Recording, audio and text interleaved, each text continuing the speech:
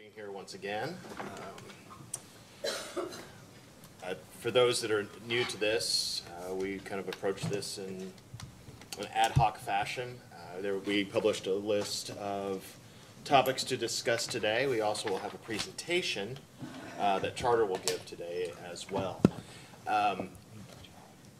We have added wireless microphones here in case anybody needs, in case the panel bench fills up and people need to speak or feel that compelled to speak on other matters, they can do so back there. Today I'm joined by Commissioner Mary Pat Regan on the bench, and then in a very uncomfortable position for me, we have the Chairman Chandler and Vice Chairman Hatton in staff position.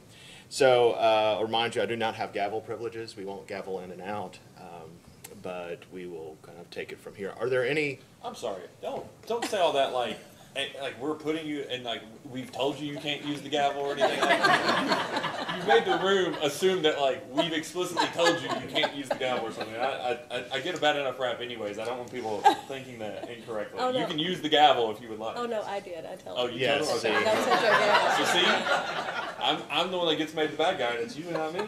And so we're putting the informal conference today as well. But anyway, thank you all very much for being here. Before we start, I do want to start and work kind of sequentially through the list of things. Are there any preliminary matters anybody wants to discuss? Okay.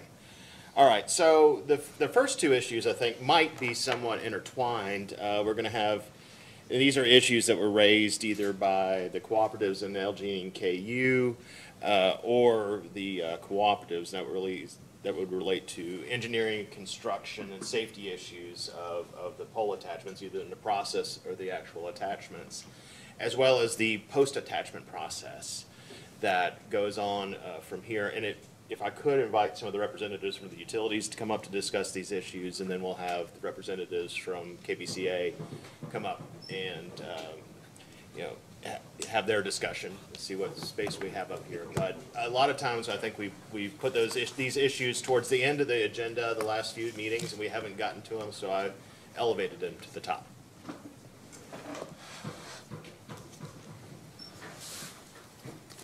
And Mr. Perry, would you mind? Do you want to lead off?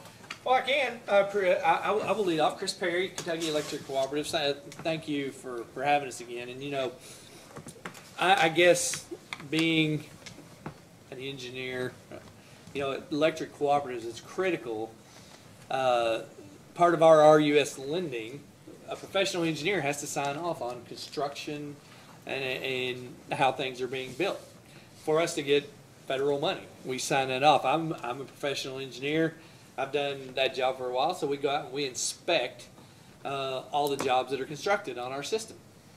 We're responsible for the safety and the standards that we meet.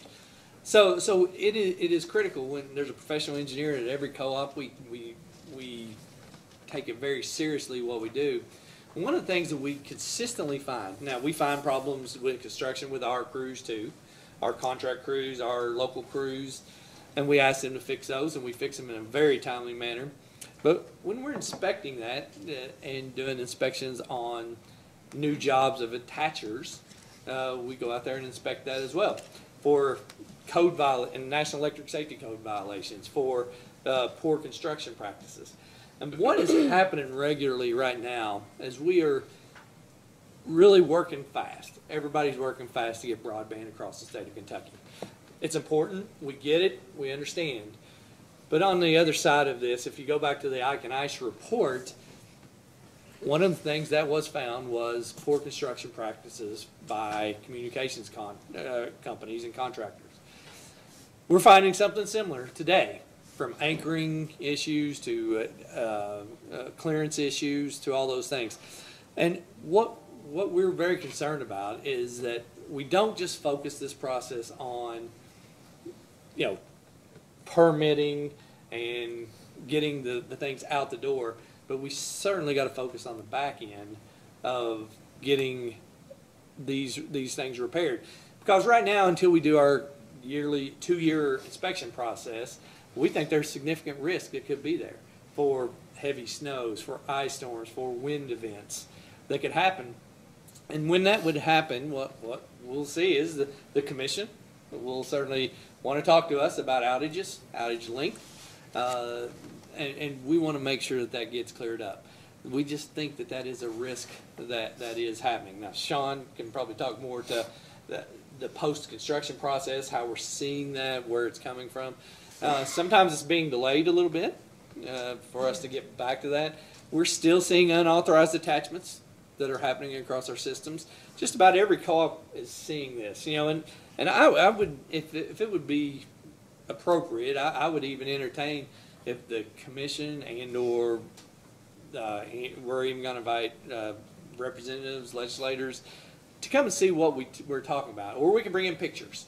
I mean, I've got picture after picture after picture now where we're seeing these things from our inspections. But we'd love to host and go see and what this does mean. Because, for example, what we are seeing is really the tensions of conductors and or anchoring that is becoming a significant problem. And what happens is you may see a poles start to lean in. And what I mean by that is if you think of two straight poles this way, if they start to lean in from tensions being too high, well, our lines may start to sag more because we were there first. So our lines will sag down. Theirs is tight. You put a little bit of snow, ice, anything on that, we can end up with outages and lines hitting each other, which is very significant. Then we got to go find and fix those things. So that's just one example. We can bring in many pictures of that whole thing. Sean, you want to discuss the process, though, of what's happening on the back end and what we're finding on those? Sure. So Sean Knowles, Clean Engineering Osmos, representing the cooperatives here. So the chairman had asked last time we were here if we could provide an overview presentation of those permits, which I don't think we have submitted in advance, but we do have that presentation available. Happy to go through that at the point where you'd like us to, but to address your specific. Well, let me ask you this. In what format? Do you have copies for everybody? I do, yeah. We just brought a bunch of paper copies. Okay, why don't we take a second and you can hand them out. Okay. We'll take a look at it. And I'll make sure that a copy of it gets in the record. Or Mr. Depp, if you want to make a filing of it. Been trained. I'll be happy to file this in the record. You got a tie on. You're professional. For this handout all week. You knew you were going to be on the camera. That's why you wore the tie today. And Mr. Perry, to your point about the request for what I would call, a field trip, I'm going to work with Mr. Depp to have him file that request or a tracking meeting so we can make sure that everybody's here. But I think the commission will take you up on that offer. Okay. Yeah, we'd love to do that. That would be spectacular. Thank you.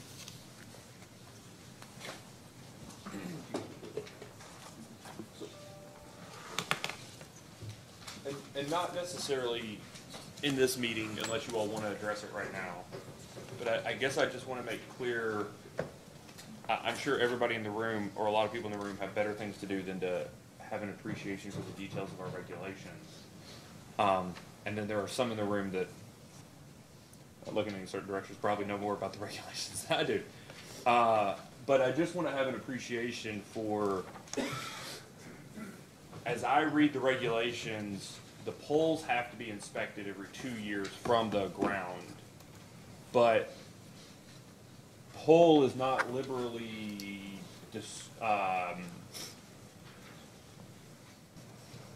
defined in our regulations. It's the pole. The wires and the conduits and all the other stuff attached to the pole, like technically the electric line only has to be inspected every 6 years.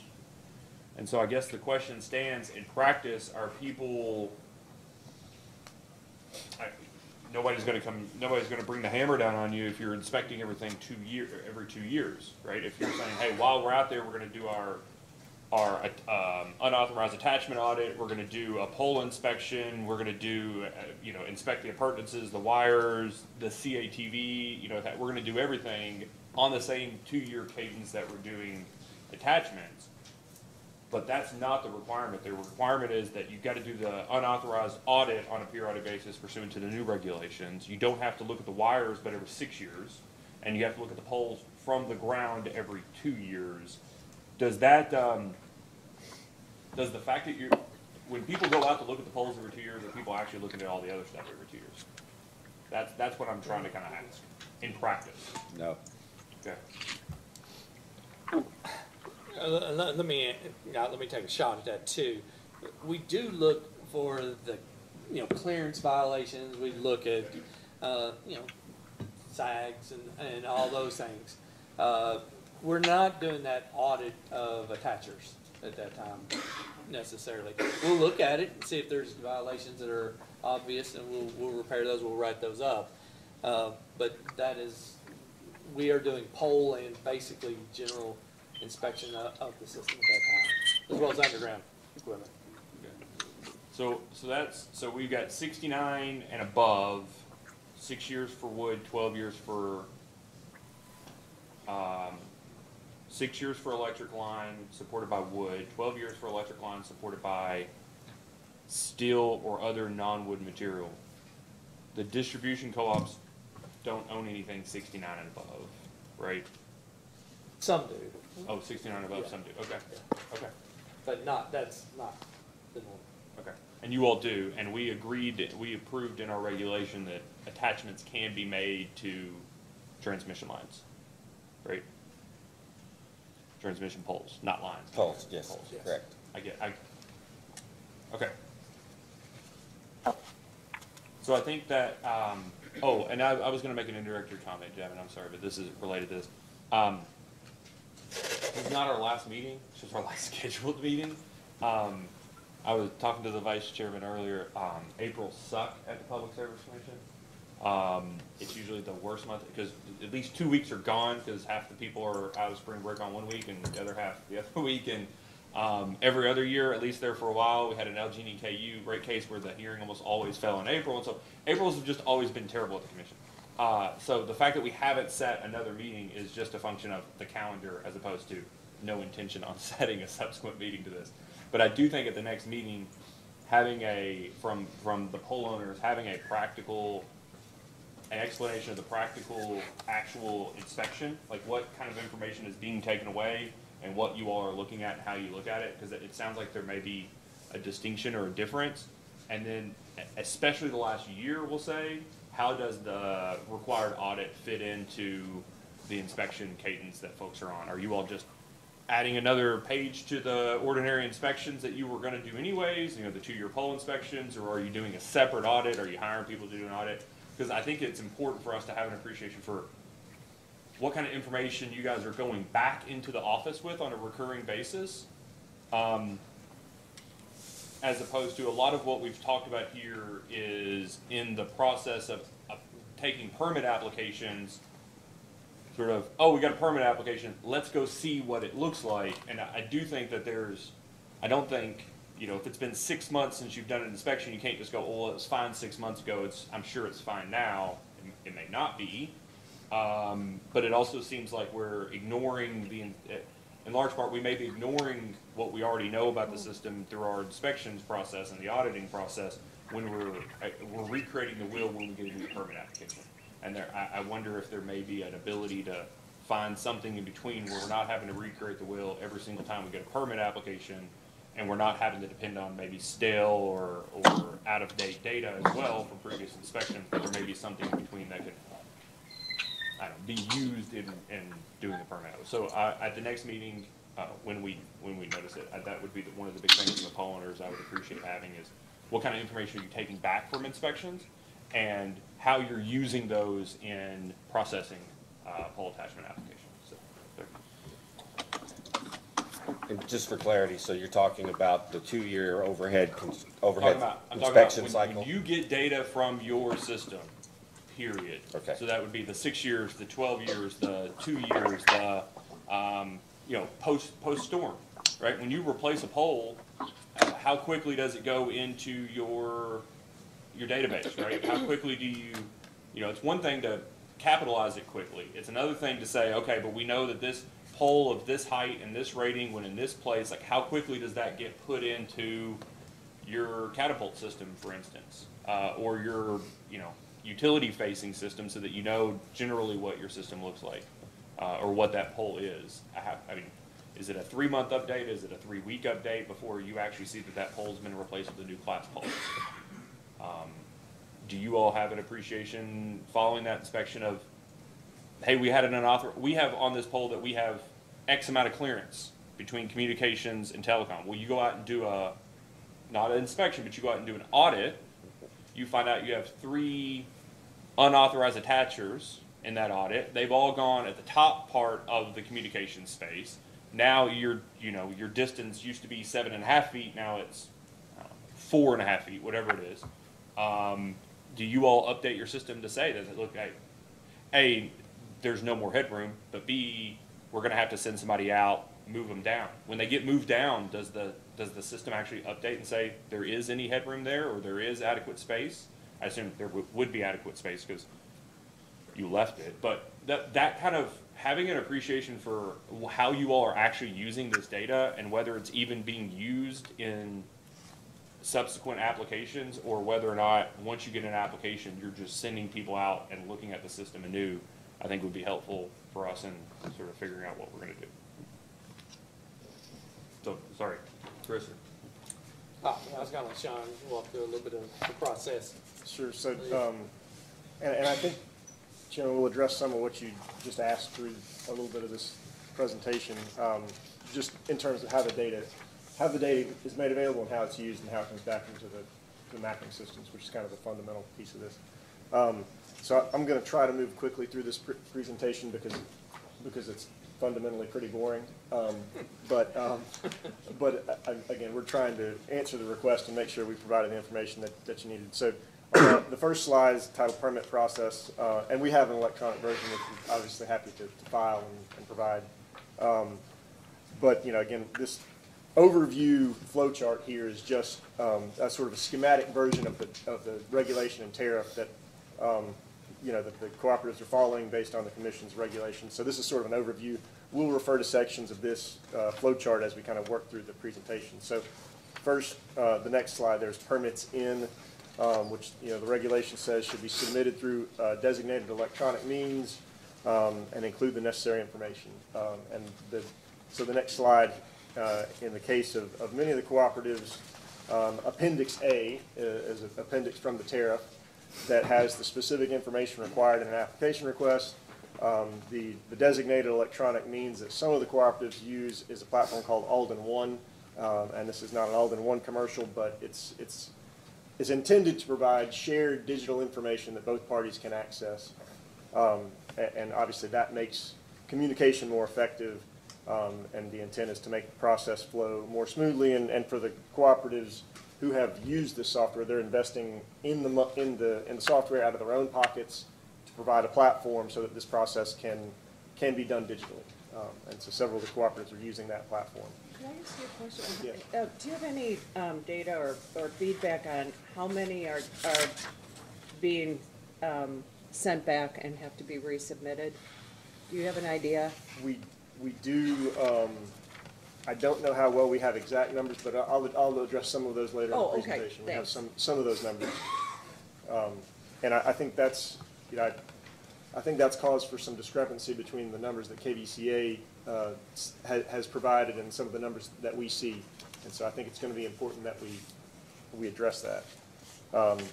So again, that's the sort of designated electronic means. Next slide, again, back to the permit process overview. The next one is the pole owner review, which is a field visit for every pole, an engineering review in the office, and then the make-ready determinations, which again, I think at this point in this process, everyone is familiar with and understands what's going on there. That make-ready determination, it goes from simple solution all the way up to an engineered solution, and then that cost estimate is provided to the pole owner. So just to hit on the next slide hits on the field review briefly, and I think this is some of what hopefully you were hoping to get from us is how does this process work. So when we provide this field review, we use an app called Fulcrum, which is a tablet-based GIS inspection tool. We're looking for things like does what's submitted match what's in the field?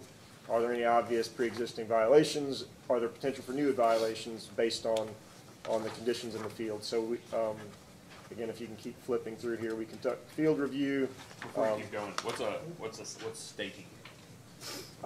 Thank you for asking. So staking is sort of a colloquial term, but it's distribution engineering. So it's the process from actually drawing up the job in a software to actually sticking a stake in the ground to denote what's going to happen at that location. So that's how it gets the name staking.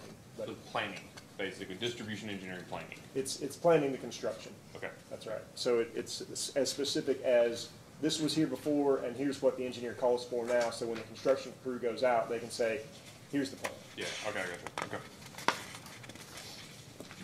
you. Okay. So as we continue to kind of move through here, the field review slide, again, the inspector's going to go out and he's going to see a bunch of pink poles and he's going to turn them green as he goes through and reviews those. So on the field review, sorry, this is a little low tech for everybody, but on the field review page I'm looking at here, you can see this is just an example. The name is designated by the charter OLT, which is typically, you guys can keep me honest on what OLT stands for, but those are the sections and segments by which charter, for example, submits a permit. And that's a name that we track by. So the next phase after the field review is an engineering review, which is the next slide. And we have to do that review to say, is the pole loading analysis, has it been submitted, is it complete, is it correct, and is there any make-ready needed? For example, is there a clearance issue at the pole or at the midspan? Is there a separation issue between attachments at the pole or at the midspan? Is the pole overloaded, to Chris's point about, about ice issues and structural integrity? So if you would, the next slide has the... Before you go back, Please. real quick. On the previous page, there's pink, green, and then there's yellow. Green is pole complete.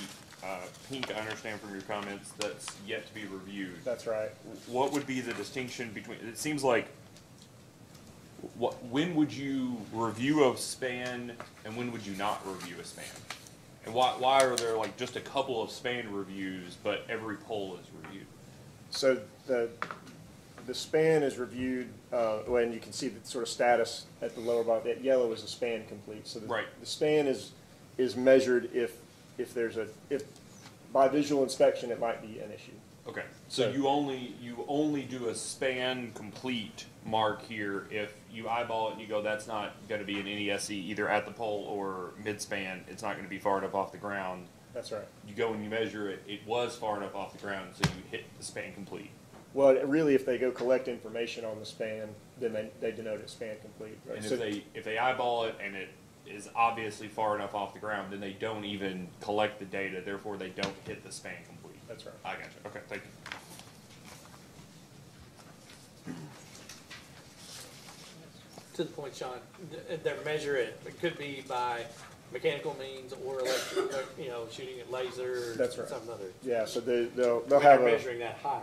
Yeah. I mean, it could be a stick, but it could be some radar or laser type equipment that they use as well. yeah. So they have a tool that they can set on the ground and it can bounce and get what's the lowest height, or they can go out with a physical stick. and Fiberglass. measure. Yeah. Okay. That's right. So the next slide is a sample of what an engineering review sort of encapsulates, what it contains. So this is an electronic picture of the pole here, and you'll note there's a little calibration stick at the bottom. That's a white and red stick that's been strapped to the pole. That actually is a tool that is used to turn the image into an electronic measurable image, and so the engineer can go back and use that tool and understand how many pixels represents what, and then they can actually get the specific measurements at each point on the pole, and then they can use that to inform the OCalc review, which is the pole loading software that's used to do that pole loading determination. Can I ask you a really silly question? Please. How many poles do you all have? Like round about 10,000?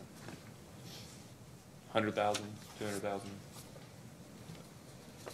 So you- LGNKU. Oh, I'm sorry. It's all right. I just Yeah. just like rough number. Yeah, $500,000. $500,000. We've got How all much the do- details how much do here, these you little- all requested those, so we've got that, but. How yeah, much rough do estimate. these little sticks cost? $500, something like that. $500. We're in the wrong business. Okay, never mind. Highly specialized piece of equipment there. I mean, so it's a stick with just defined distances of red and white on it. It's, there's some reflectors. Okay, so the like LiDAR or whatever can actually, whatever the Yeah. technology is, actually picks up the exact distance between. Yes. Okay, all right, well. Okay. Not every pole. So the next slide is titled "Make Ready," and it has just a little picture of a spreadsheet. You know, it's a report that's delivered to the cooperative from our inspection and review process, and it has, you know, very specific information on a pole by pole basis, and that's really, it's too small to read, but that's the point, right? Is very detailed information is gathered and reviewed on every pole.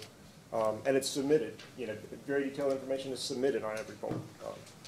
And so, you know, again, that makes this process useful, but it also makes it time consuming. So the next phase is a staking and make-ready estimate.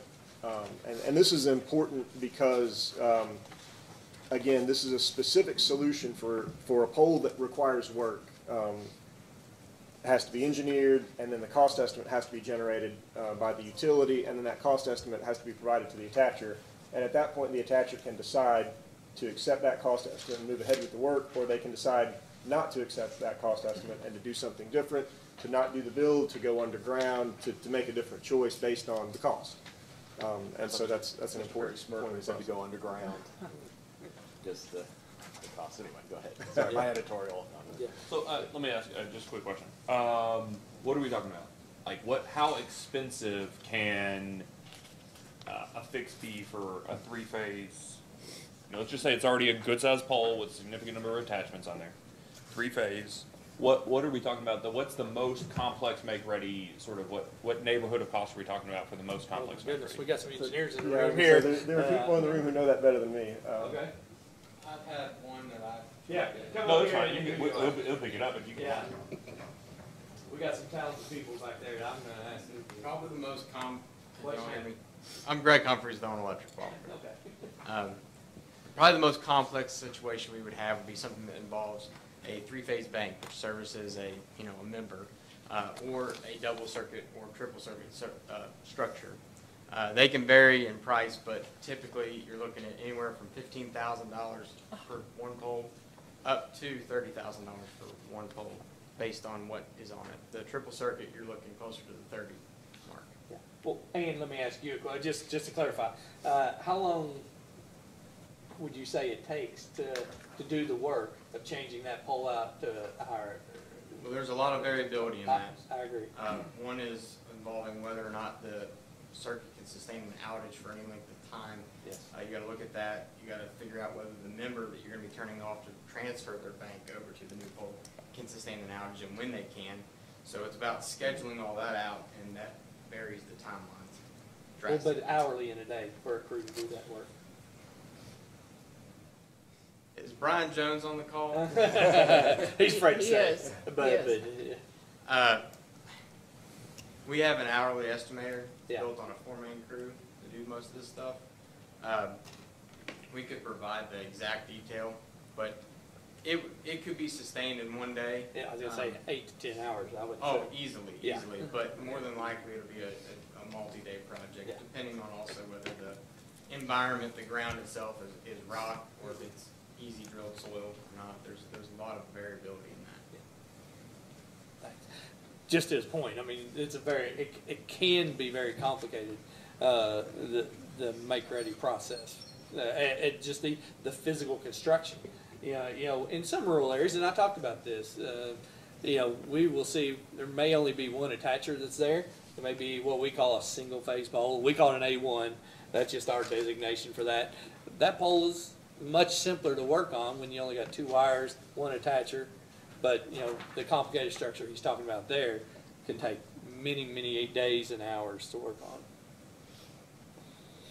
What percentage of the poles have you found to be very complicated? Do you have an idea? That may be back to Sean. Yeah, And, you I would guys, say less than 1% would Okay. fall into that. yeah. small number, yeah. And I'd say that's, it depends, obviously, a lot on the area you're working in, you know, a lot of variability there, but overall, small number. Yeah. Okay, so. Good morning. Is it possible to share the slides on screen for those of us online? Or is this filed in the record where we can pull them up on our side? So we, sorry, we should have. Yeah, we should have We done have that. we can provide an electronic copy. This was still being worked late last night, and so I'm working on getting that filed in the record from the back. And Okay. I'll see if I can get a clean email to send to someone who can then distribute that out. I don't know who just spoke on the call. That was Chris Adams from EKPC. Okay. That'd be great. Thank you. If you want to send it to me, maybe I Well, if can. you want to send, since he's volunteering, if you want to send it to Chris, Correct. he can share it. That's right. All right, send it to Chris. There you go, Chris. You've been voluntold. Thank you, sir. This chairman gets so much energy. The camera's not on for the commission. Are you aware of that? Yeah, it just picks up who's speaking. Can you not see Okay. Can you not see anyone in the room? I cannot. But we can see you all in the room. It's moving around. From my end, I cannot. I don't know what's going on, so I'll dive into that. Thank you. And while we're speaking on technical issues, I'd ask that anybody that's not speaking, please, if you're appearing remotely, please mute your computers. And if you're on your phone, I think *6 is what mutes and unmutes on that. So, technical issues. All right, where were we? Okay. So I'll keep plowing through the play-by-play here. So after the staking and make-ready estimate slide, the next slide is just, again, we're going to back through the permit process. Next slide is make-ready payment and construction.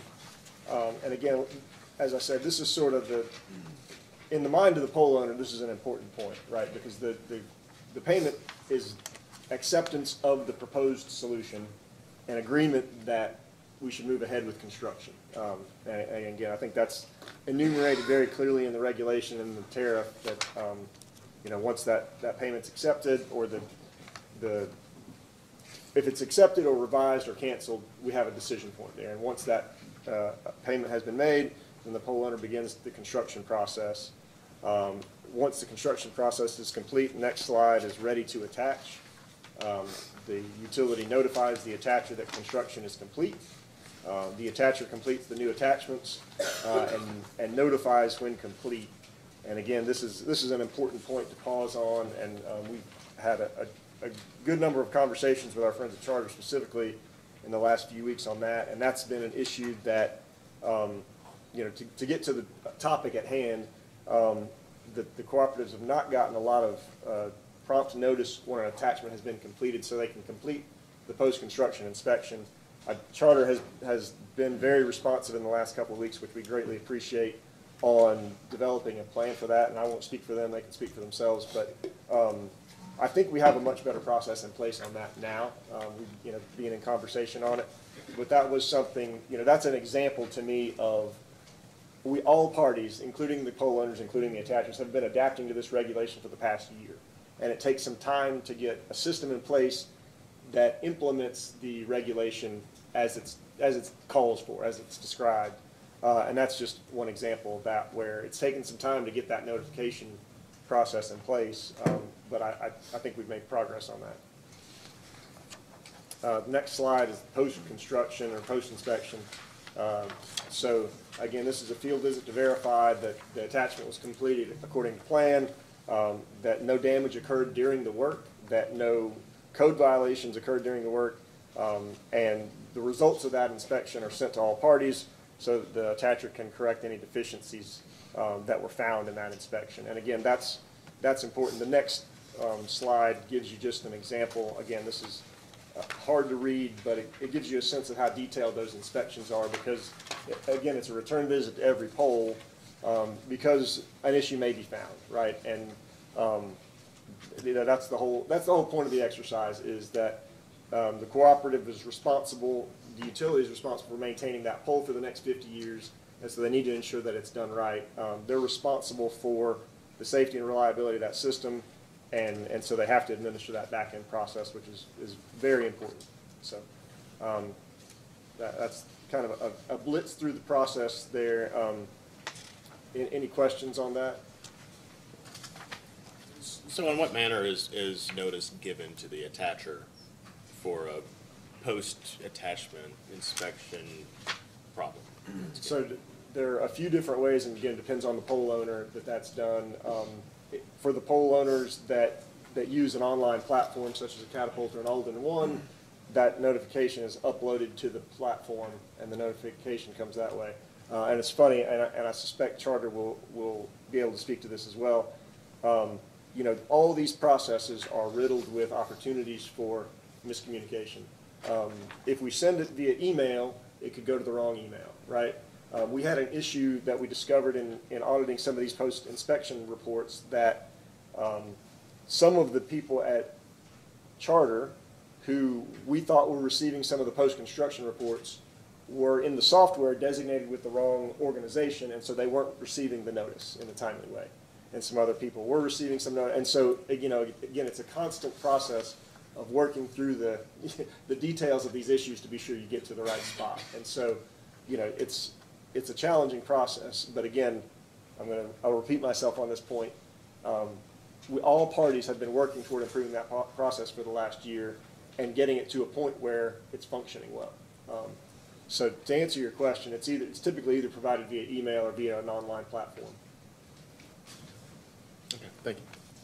Commissioner Regan's question, did we address that? She asked about the time. What was your question again? Let's make sure we answered that, because he said that he had that. You asked about the, what percentage? What percentage of, are you getting, the permitting, are you having to resubmit? Yeah. So that's Yeah. the next slide will be, I think we'll speak to that. So it's, so some of the cooperatives, upon reviewing the KBCA slides that were uploaded and shared on Wednesday, wanted to clarify some of the numbers there, which again probably won't shock you. And I think that speaks to your question, Commissioner Regan, about some of the timelines. You know, some of the permits were put into categories of poles, age of the pole and that sort of thing. So we took a look at just the poles that were designated as over a year old. So this is not a comprehensive look, but I think this gives you a sense of an answer to your question, Commissioner Regan. The long-lived permits reconciliation is the title of the slide, and what it speaks to exactly is there are several different ways to look at that data. And so what we would tell you is that, well, bluegrass is a good example there. You know, 544 of those, it's the most extreme example, so I'll choose that one. But 544 of those permits were shown to be over a year old. And upon review and reconciliation, what we found was that 2 of them were actually ready to attach, and that could be a difference in timing, you know, between the submissions, right? That changes by the day. 245 of those poles are in the process, but they were delayed because of a delayed payment issue at some point in the process, which again, I'll say, the payments have gotten a lot better. That process has improved, Good. but it took time to get there, right? Some of them have been reprioritized. For example, you know, we have weekly, if not daily, meetings with some of the attachers, and they'll say, well, we submitted this one, yes, but we don't have a bill date for that one yet. So we've got all these other ones, and we do have bill dates for those, so work on those first. And again, I would argue that that's a functioning process. But what you end up with is some old polls through that process because they're not a priority yet. They don't have a bill date. They've been submitted, but they don't have a bill date yet. And then in the bluegrass case, we actually found 264 of those polls that had not been submitted yet. That was just it was a misunderstanding between you know, the database on one side and the actual submissions on the other side. And so the next slide, I think, speaks even more clearly to your question, which is a little deeper dive. We kind of used Owen as a case study. You know, a lot of those polls in the KBCA data showed as over a year. But every single one of those poles is either been processed or it's been kicked back. So to answer your question, a significant number of them have been kicked back for incomplete or insufficient data, or just errors in the process. The next slide speaks to some of the specifics of that point. So on these applications, and these reasons here are specific to Owen Electric, but in the case of Owen Electric, who's worked very closely with Charter and with others, we've had a seat at that table to observe it, and in the case of Owen, revisions have been required on every single pole permit application. Not every single pole, but every single packet that's been submitted have required some level of revision. And the examples are below, right? Where there's failure to meet construction standards, missing pole loading analysis, or missing data to perform pole loading analysis, transmission crossing, the cost of make-ready. Again, the cost of make-ready is an operative decision that can be too high and requires a revisit. Inappropriate make-ready request, additional make-ready found during the survey process, additional make-ready found during the attachment process, an issue with the pole owner, and I'm going to take this opportunity to I'm sorry, issue with the property owner. Sometimes the property owner doesn't want you on their property, and I'm sure we can all appreciate that, and that slows the process. But I think the point there to your question, Commissioner Regan, is a lot. And is there one item that you see more frequently for resubmission than these other? So I would say the biggest, in terms of volume, that we see is a submission that is either missing or incomplete on the pole loading analysis information.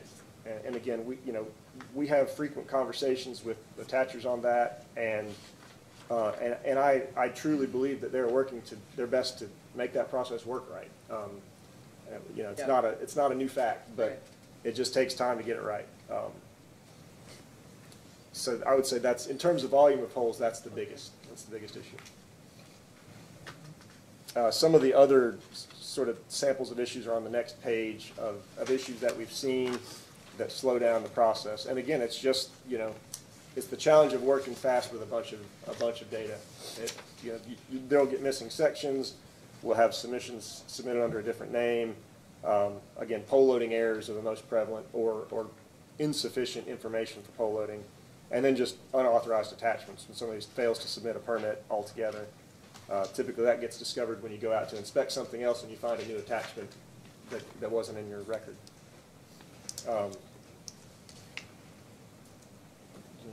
Speak to that. Man, I was just going to say, property owners are interesting. I would bet every utility in here has people that we've encountered that can be challenging. I had names at Fleming Mason. It's usually us. But you guys get complaints at times that sometimes seem unfounded and even very difficult to deal with. We've had, we do have a letter, an anonymous letter, talking about this process, and this is why it's really important that we work together, because we need to communicate maybe property owners that we've encountered that could be challenges for them, because we have a disturbing letter that came to us, threatening, that's threatening, and we know those. We take those very serious, because safety of our employees is important, but safety of the contractors that may be going there, or contractors that may be doing other processes. When you get letters that are threatening injury or worse, we take those very serious. We've got one. But that is a real concern for us. It's just another part of this process that has to be managed, is this customer relationship that can at times be difficult. Sometimes people go into very remote areas of our systems for reasons. They don't want to be talked to or communicated with. So that's just an additional complicating factor from time to time. Jeb, I've got a few questions about the software. Mind if I have a quick follow-up on the property owners? Yes. How is it an issue in Charter? You can speak to this when you get your seat at the table. But how often do you encounter issues, not necessarily with the property owner, but the easement may not be wide enough for a telecommunication or a broadband attachment? I mean, I know that easement's now probably written very large, Yes. expansively, but maybe some of the older ones might be exclusive to electric service in a particular area. Is that an issue that comes up? Yes, it does come up. I've heard some of them, and I'll look to see if anybody does want to address that. You don't want to address it? It does come up. I would not say it is a common thing, but it does happen when they'll see somebody out on their property looking at the pole line. They're like, hey, what are you doing? And then this becomes that discussion quickly. So it's not common, but it does happen. I would say we don't have good data on it. But Yeah. Anecdotally, those are the ones you hear about. So Yeah. we hear about that on a semi-regular basis, but I don't have a good answer for you on how frequent an occurrence it is. And Charter can probably speak to it better than we can because they're often the first ones there. And thankfully, the commission doesn't have jurisdiction over easements, property issues, but, are there occurrences where one doesn't know the breadth of the easement? Oh, They haven't been recorded. I know now in a lot of the service agreements with the cooperatives, there's an easement when Provision. services, it's a pretty wide easement that Right. is required from the owner for it. But I don't know how recently that's a requirement in the. Mr. Depp could probably talk about some of those. They get to him from time to time I when was- they turn into legal issues. There's nobody here from Grayson but Mr. Callahan Yeah. from back then in the day. Yeah, But, that's Mr. right. Depp, do you have anything? You want to address anything with? Well, I can corroborate that it does come up from time to time. And I'll second what Chris said, that, that may be a better question for the charter folks Okay. here, simply because they're the ones that typically encounter the property owner at that point. All right. Do y'all have any issues, Kentucky Utilities, with finding the easements or, figuring out the Older breadth of easement the- records are a challenge. Mhm. I believe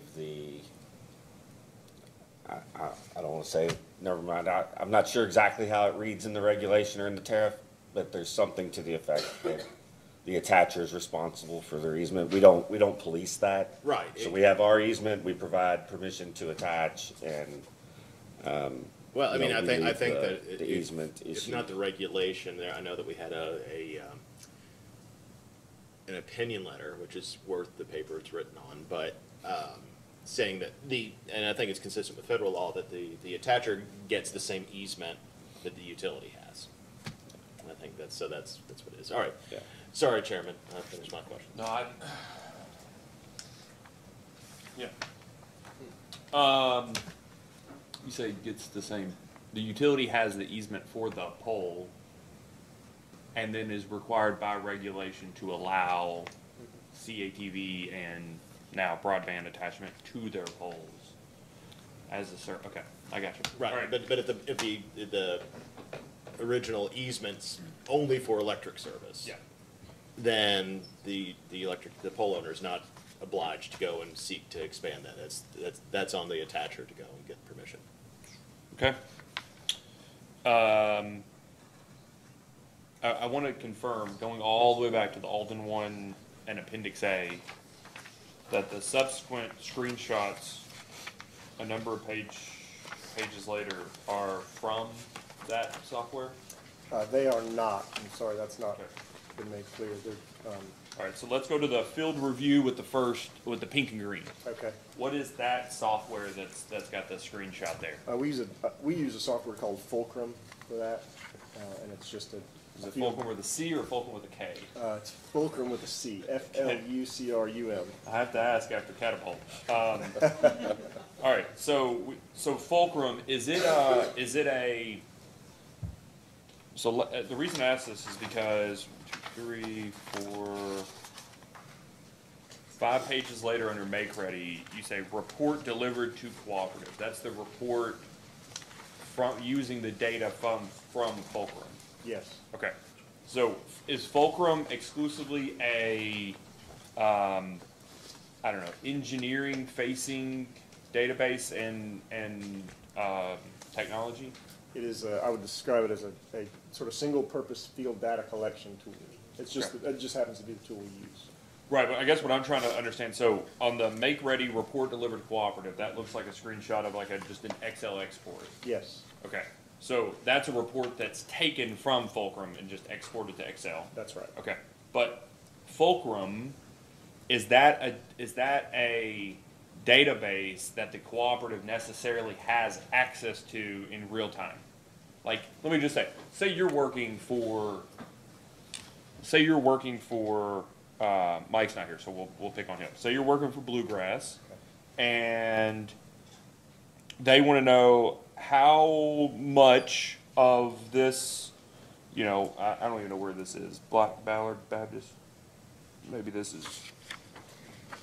Anyways, so you've got this one on with the pink and green. Okay, they're working their way through, and Bluegrass wants to know how far have they gotten without having to pick up the phone. Can the utility look at Fulcrum and say they're halfway through this run?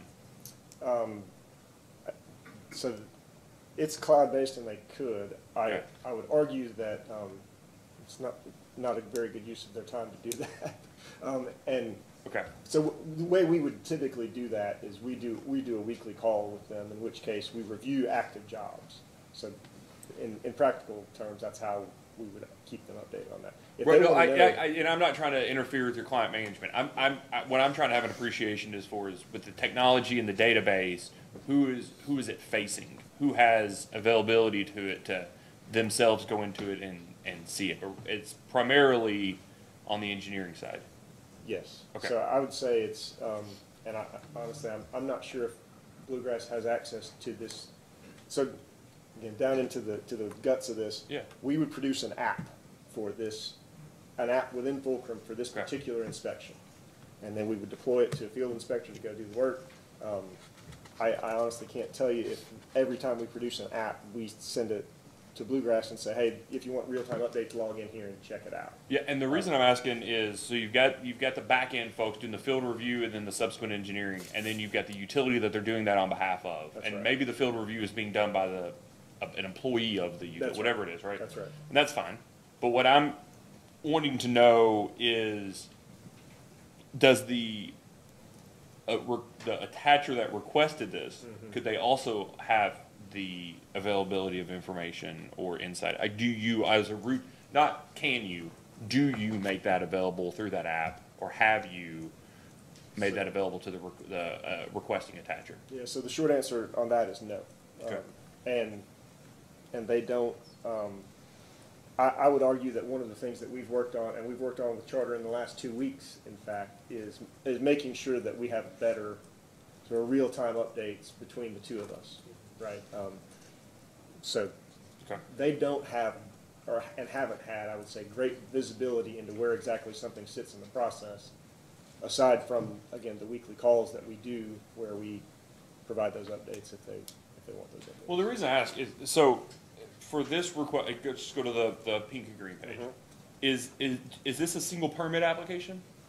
Yes. So until, just tell me if I'm wrong, until all of the dots are green, and subsequently anything that was green that needed make ready is fixed, none of those permits are approved.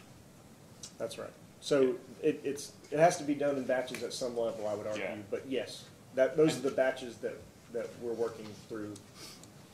And I guess that's what I'm still trying to have an appreciation for is, and I understand wanting to just finish a complete job, and that's how you're, but I guess I'm trying to say, you know, if the run on Highway 62, right, is done, and they go, well, you know, that's actually a completely separate run. We're connecting here.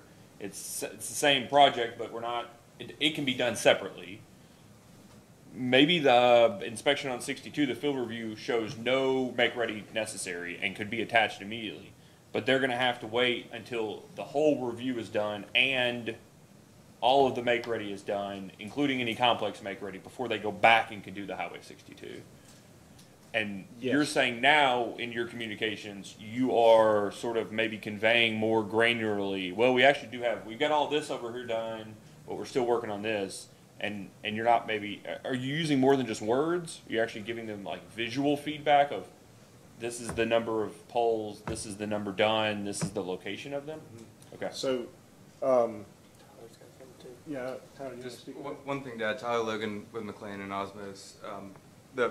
These large jobs like this, if you see one of the columns over to the right says sections. So they'll be submitted in smaller sections. And if there's any section that doesn't need make ready, that will get approved when the make ready is done, or when the assessment is done on the job as a whole. So there'll be some smaller divisions of those sections that could potentially get approved before the whole job is. How often does that actually happen? So, how often, what's the typical size of a section? And I mean, 50 to 60, that sounds about right. So it's as often as it can happen. It's maybe 1 to 2 sections. It really just depends on the location, Okay. like the area that permit is requested in. And then in terms of prioritization, and this may be, we'll talk about the KU in just a second, but is the attacher able to not just prioritize individual applications, but are they able to prioritize or direct what direction they request the field reviews occur? So to say, look, we're doing start at this end and not at the other end, so that if you get this section done first, we can incrementally move and we're not having to double back. Is so that? I guess my view on that would be that they submit the applications, and they designate the groupings and the sections and the OLT. So to an extent they're choosing OLT. OLT, I'm going to have to. It's basically our distribution point to homes, so every 250 homes has an OLT. Okay. Okay, so it's basically like it's a, see, now you're learning something new too. So it's like a transformer, basically. I mean, in electric, I mean, you have to have one every so often to connect to.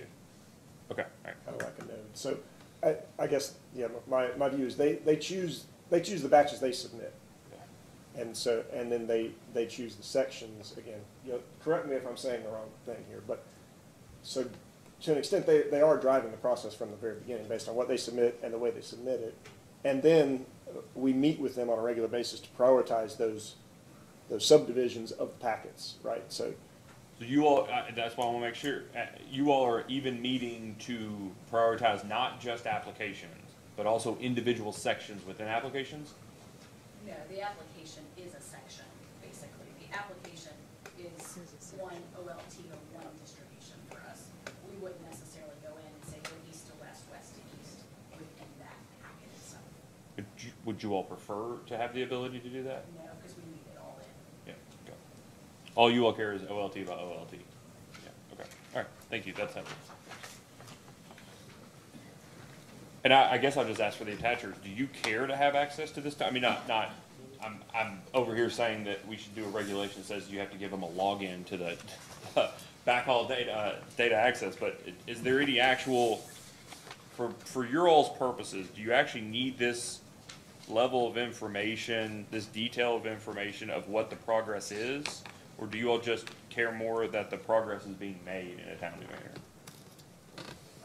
Realistically, that progress is being made in a timely manner. The And- only question that's come up with Fulcrum is more of the post-inspection, being able to see photos that are taken within the database. Yeah, we have to deal with that too, right? We deal with that with 811 violations, right? We have a reporting system, and then every single time we get a report, we go, hey, do you have pictures with that too? Like it's having a system that we can simultaneously get data back and forth and get the photos in this instance is I understand, could be complicated. and what I would tell you from my perspective is I think we need to do, my organization, we need to do a better job of being sure that we are communicating with attachers of where it is in the process. And that's, again, I'll say it again, at the beginning of this process, we didn't have very good mechanisms for doing that. We're getting to a point where through All-in-One and through, other reporting tools that we have, we're doing a better job of saying, it's not just behind a big wall here, here's where it sits in the process. And so they do have better access to that. But that's something that we've needed to do a better job of. When you say pictures, just a post-inspection question just for a second as it relates to all this. I think that somebody will tell me if I'm wrong. I think the regulation requires that the attacher be informed of when the post-inspection is going to occur. Is that right? Or is that just the survey that you have to allow the proposed attacher to be there? Just Just the survey. Okay. And I think some of the one-touch make-ready and things require those notifications. Okay, so there is no requirement that the pole owner notify and allow the attacher to be there for the post and I think post attachment inspection. I think if it's not approved, we have to tell the reason why. But I don't believe there's a requirement that it be Okay. notified in advance. Do you all, I'll just ask again, do you all even want to take the time to send a person out? Would you all prefer the phone? I mean, if we're talking about practical implications of the regulations and whether they need to be updated, this is a good one. Do you all feel like you need the right to go out and look at the post inspection?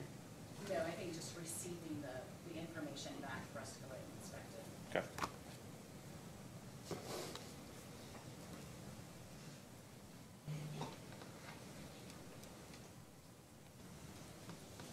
Maybe finish your turn, okay.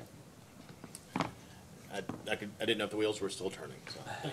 They are, I just know. not with any questions. All right, so I appreciate this presentation, and Mr. Depp has emailed it to me. I'm sure he'll get it in the record so people can take a look at that. I have no further questions on that, particular issue. No, thank you, this is very helpful.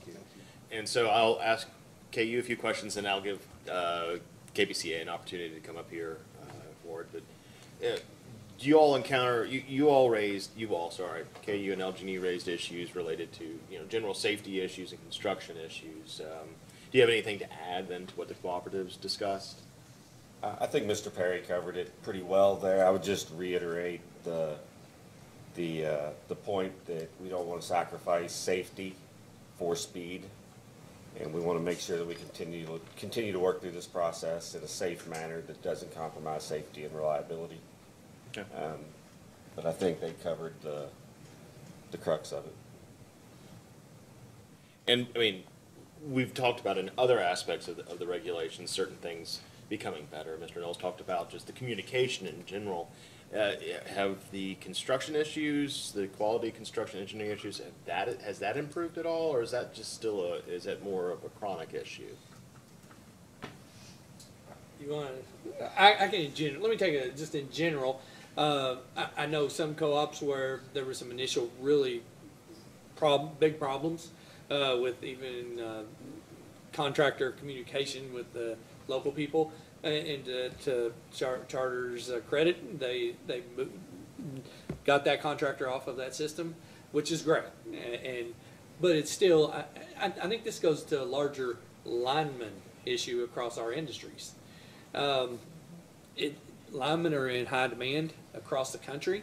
I think that contractors can be inexperienced, and I think that's contributing to some of these inconsistent construction practices. We understand that, but then we got to get them repaired. So, communications contractors sometimes are working their way up, maybe even to line contractors, power construction. But for now, some of them we've seen are entry level and learning the job pretty quickly. So, but it's getting better. It's getting better, and that's where we continue to talk and have these conversations about what needs to be done and how this is going. So, How about the number of linemen? I don't know how that they have working on our systems. Well, I mean, in general, are we still seeing a shortage of linemen? Oh yeah, Yeah. As I said, linemen are in high demand in our industry. And there's some movement from different companies and different contractors and things like that, but they're still in high demand, because if you think of the Inflation Reduction Act or the Jobs Act or a lot of this federal money, transmission and construction is going on everywhere, and we're building the new infrastructure for new, like think of electric vehicle plants or steel plants or even data centers across our systems. We're doing a lot of work, on our infrastructure, not only for make-ready work for this deployment of broadband. All right, why don't we take an opportunity for about a 10 or 15-minute break, and then we'll come back and have Charter talk about some of these issues, and then we'll see if that horse is beaten. We'll move on to some of the other issues we have. Yep. So, all right, thank you. Thank you. Aren't you gonna go?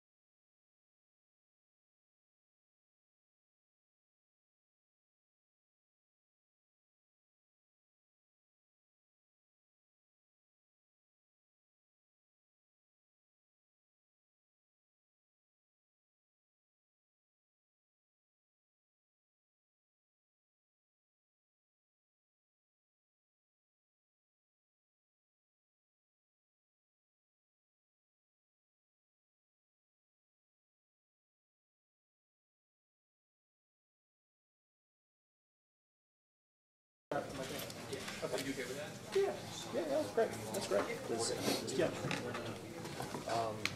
If you're already in, you can go ahead and go ahead and share it. So here's the situation though, and everybody has a copy of this, but well, are we back on? We're on. Okay.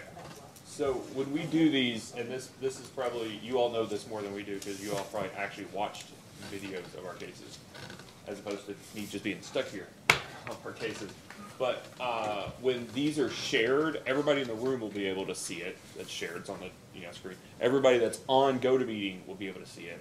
But when we put this recording out onto YouTube, the actual document that gets shared during the hearing does not actually, what goes on YouTube is not a recording of this screen. It's a recording instead of the cameras. We could do it, but let's just say that it's not. Hasn't seemed like it's worth the money yet for us to invest to be able to actually see the thing that gets shared. But so after this, all these documents, even the one this morning, will all be placed in this record. And I think the stuff you've all already submitted this. But when you all go look at the video, don't think we made a mistake. It's just when things get shared on these screens, they don't end up on the official recording. So, Jeff. Okay. All right. Before we get to the presentation, do you all want to talk about some of the safety issues and construction issues and like that? I think we'd like to. Okay. If that suits. Yep. Absolutely. So I think Heather and Jeff have a few notes from the discussion. I know there were a couple questions that came up, and we'd like to walk through that. Absolutely. Absolutely. So we'll start with kind of, I think one of the first things that was brought up was just the overall accuracy of applications. So in the last year, we've actually even changed our engineering firm on the front end to a local just engineering firm that we utilize to provide those packages of applications. I would say our data differs a bit, in terms of the applications that, may have fallout or may have to be revised. To date, within the last 6 months, we see about a 5% fallout on those applications. Again, some of that fallout is more where we have to make corrections. I think some of that count may be different if there is complex or expensive make-ready, right? We may choose an alternate path. We don't necessarily look at that as fallout. We're just changing the direction based on the findings, right, of the survey and that experience. I know one of the pieces that we also talked about was the invoicing aspect, right? So, and we've talked about that in preceding conversations of just, how we get that invoicing, how we have it visible to us, the timetables, and then obviously our execution too of getting that paid and paid timely. So as Mr. Knowles spoke about, we've done a lot of due diligence both within whether it's the Alden One system in partnership with the co-ops or our KU partners as well on ensuring, are we up to date with all of our invoicing? Do we have visibility to what we need? Have we executed on those? And we understand that that may change the timing of how we count our respective clocks, but at the same time, it's been a bit of labor to get to those invoices, right? To ensure that we've got what everyone else has, we can do that reconciliation and we can get those paid timely. So that's absolutely. Can I jump in on the invoicing? Jeff Garrett, Regional Vice President at Spectrum. The biggest challenge we've had with the invoicing is receiving the invoice. So we're more than willing to pay, and we know that payment is what triggers a lot of the future action, like Sean alluded to. And so there's no incentive on our end not to pay, but the way the system works is you have to be notified that there's an invoice. And so we found, like Sean said, that in some cases the notifications weren't working. In some cases the notifications are going to the wrong place. We've got an employee that sits in the office that just searches through the system looking for things that might have been missed. There have been, in one particular case, we actually worked with a poll owner and offered to prepay so that we could avoid the missing invoice challenge. And so I just want everybody to know that we're more than willing to pay, and we're more than willing to pay timely. But we've got to be made aware that there's an invoice to pay. And part of the challenge there is just the visibility. One of the next pieces is. I'm sorry. Let's just talk about that. Let's just brass tacks here for a minute. Yeah. So that's why I asked the very specific question about what's the most expensive things could get.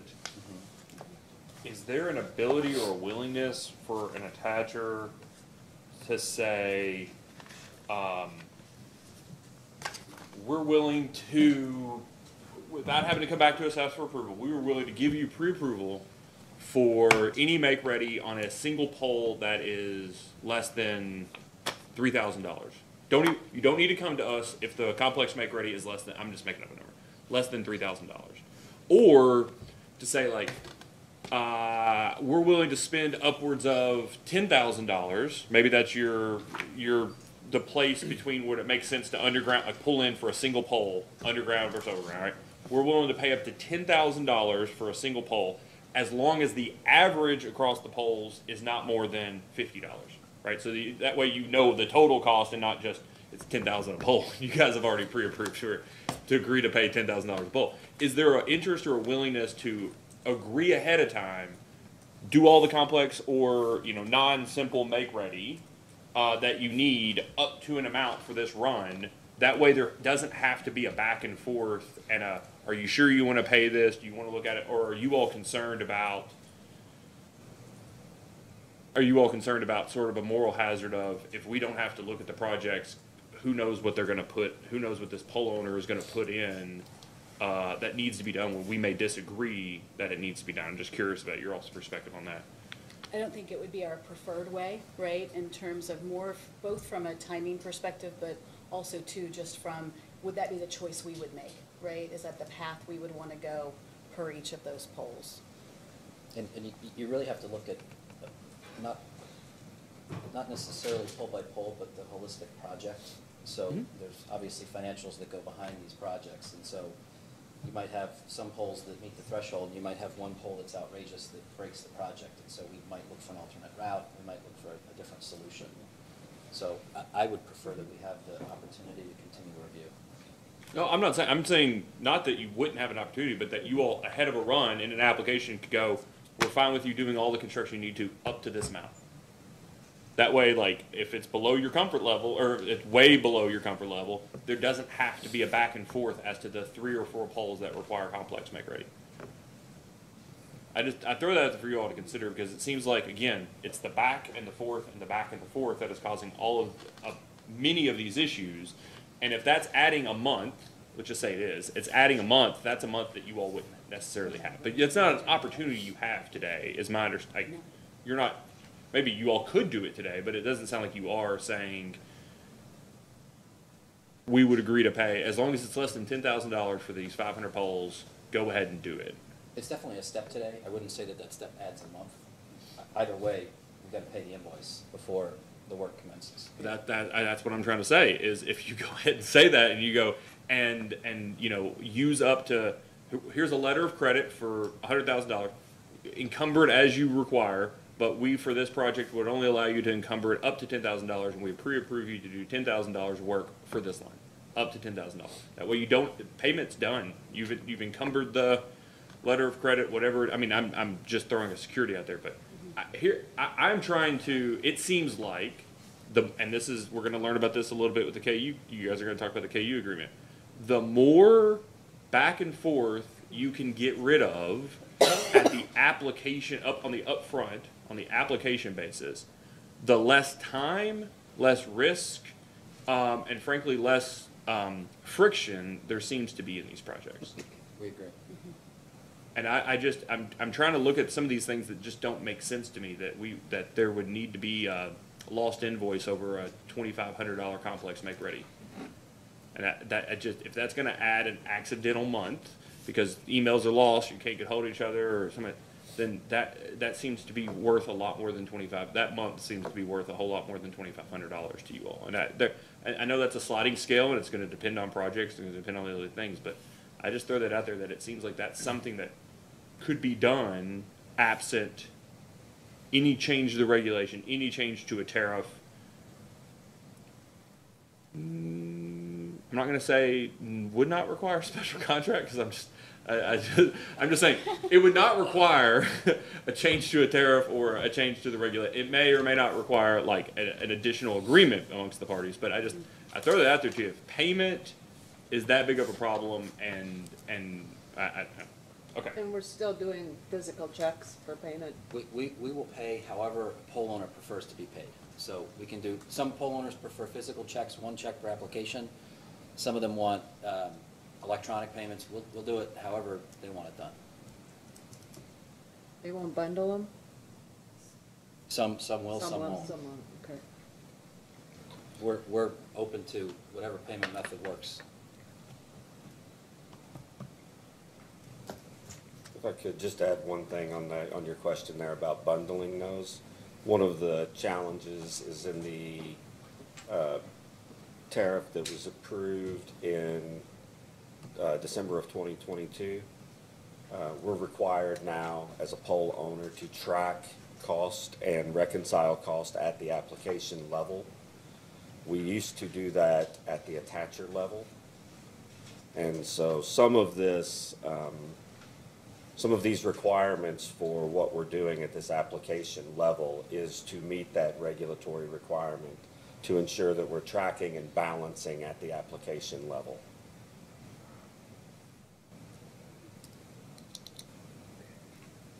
We have to do a true up for each one. So you're saying rather than at the attacher level. by application versus the attacher level, if it were at the attacher level, you could maybe gross it. Correct. Across many applications. Would that make things any easier? Well, I want to be careful Well, there. Yes. We're having an issue in another state where a poll owner is grouping multiple invoices for multiple applications onto one invoice, and it's creating challenges on our end. Okay. So we can pay one-to-many, but going the other way creates a challenge for us. Hey, just looking for some solutions. There's a distinct possibility that the PSC may have to do some emergency regulations on poll attachments. So if I start hearing things that are good ideas, Yeah. or ideas, Mhm. good or bad. Sure. All right. Thank you. One of the other pieces mentioned was just really what can potentially create a delay is the reprioritization. And really from Charter's perspective, where that reprioritization may come into play is really the timing of getting kind of all of those applications back and in a ready-to-build status, and where then our crews are, where they're working. Many counties have more than one poll owner, right? So we're working them congruently, but for the same builds and things like that. So I think that's where our partnership with the owners and teams have come in, for us to continuously kind of speak to those prioritizations. And if we do change the order, it's typically based on what goes in, but what comes back out of the systems, right? And how that may then change the forecast or our build plan. Yeah, so we lay out a plan and submit applications in some order that makes sense to us. And inevitably, things happen that aren't anticipated. Maybe an application gets stuck somewhere. Maybe there's some sort of complex make-ready and we need to consider an alternate solution. And so we find ourselves having to change the order of things because of factors that influence our construction. So if you have to build through one area to get to another, for example, and you had the order reversed and you couldn't get through the one area to get to the other, well, you might change your priorities. And so, we recognize that moving the order of things creates a little bit of chaos in the system, and certainly not our intention. It's simply a byproduct of what we can get done and when we can get it done. So to kind of speak to the notification piece of it, right? And we've talked about this in some of the preceding conversations, is that this was an area, I will tell you, Charter was not great at in terms of notifying, right, within the respective systems. So post activation of our project, doing the notification that we have attached. So at the beginning of this year, we even changed who within our organization did that, so that we had better line of sight and cleaner line of sight to that. And then over the last month, we have gone back and audited from the first rule build activation to current to ensure 100% of those notifications are now within their respective systems, right? So whether that's, a database system, an email notification, however they come to us, we've tied that off and then now have a process flowing forward. That's also inclusive of post-inspection as well as unauthorized attachments. So as the team before spoke to that, we've done a lot of due diligence on, do we have visibility into the system? Is our profile within the system correct so that we can see everything that belongs to us? We do that through multiple systems, through email. So we created internally a smart sheet where we ingest however it comes to us into kind of one platform. We then assign that out for correction. We can then track it holistically, right? Then we can also then go back to the respective systems to check mark that, upload that, whatever the mechanism is.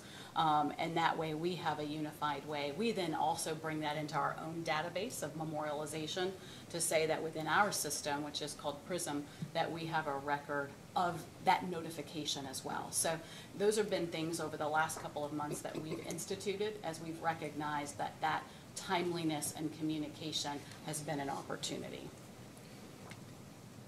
I'd like to reply on some of Chris's comments on both safety concerns and unauthorized attachments. And I don't know if his comments were directed specifically at us, but to our knowledge, there have been what I would call a handful of unauthorized attachments, and most of them, at the end of the day, were chalked up to confusion on who owned the pole. There was one example where we got permission to attach inadvertently from somebody that didn't own the pole and thought they owned the pole, and that was deemed an unauthorized attachment. I'm not aware of any more than a handful of unauthorized attachments. All of them have been addressed. In terms of the post-inspection, I think there are two flaws, and everybody's alluded to it. I just want to clarify. I think there were two flaws. The first is that, as Heather said, we didn't do a good job initially at notifying the pole owners when we had attached, and so if we don't notify them, then they don't know to go do the inspection, and that's on us. We've fixed that, and we're committed to staying current with that going forward. The second piece is we weren't being notified that post-attachment inspections had been done, and so if we're not notified that they're done, then obviously we don't know that we need to go fix something. And so I think we've fixed the majority of that. I think there's still some that we can't see that we're working with pole owners on. But I want everybody in this room to know that you have our commitment to maintain the safety and the reliability of the electric grid. By nature of what we're doing, our contractors are going to make mistakes. It's not intentional. Anything they do, we're going to fix. You have our commitment on that. And so we, agreed to timely notify. You'll tell us if anything is wrong, and we'll fix it. So I just want to offer that up. And of everything that we've been notified of thus far, we are within days of resolving. Correct. Yeah. Okay, and so this is more of a holistic question about safety issues. NESC compliance and like that. How, after a build is complete, what is the timeline for a build is complete? Let's say everything's operating normally, that you have the notification to the utility and the utility comes back with the post inspection. What is the timeline from that? I think it's either 15 or 30 days. It might even differ by tariff. I think it does, and based on And order. then I think, keep me honest, I think pole owners have 30 days or 60 days. Yeah, our high volume plan, John, does it say 60? I think it's 60. Yes, that's right.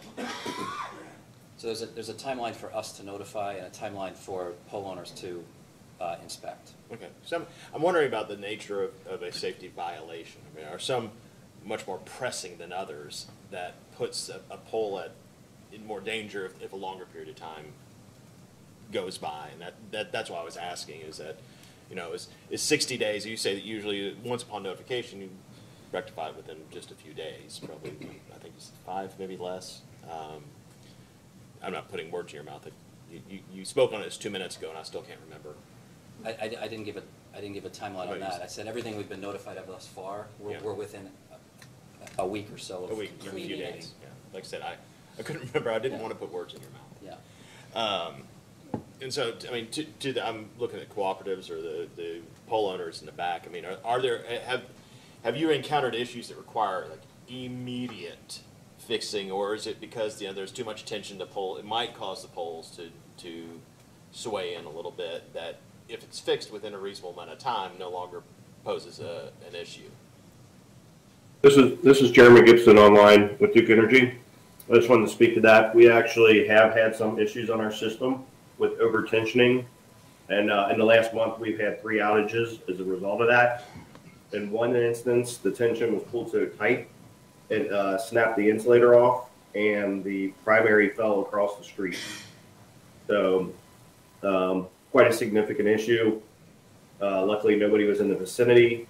Obviously, power line coming down to the ground is quite a significant safety issue, but we have had on our system 3 outages as of late as a result of that.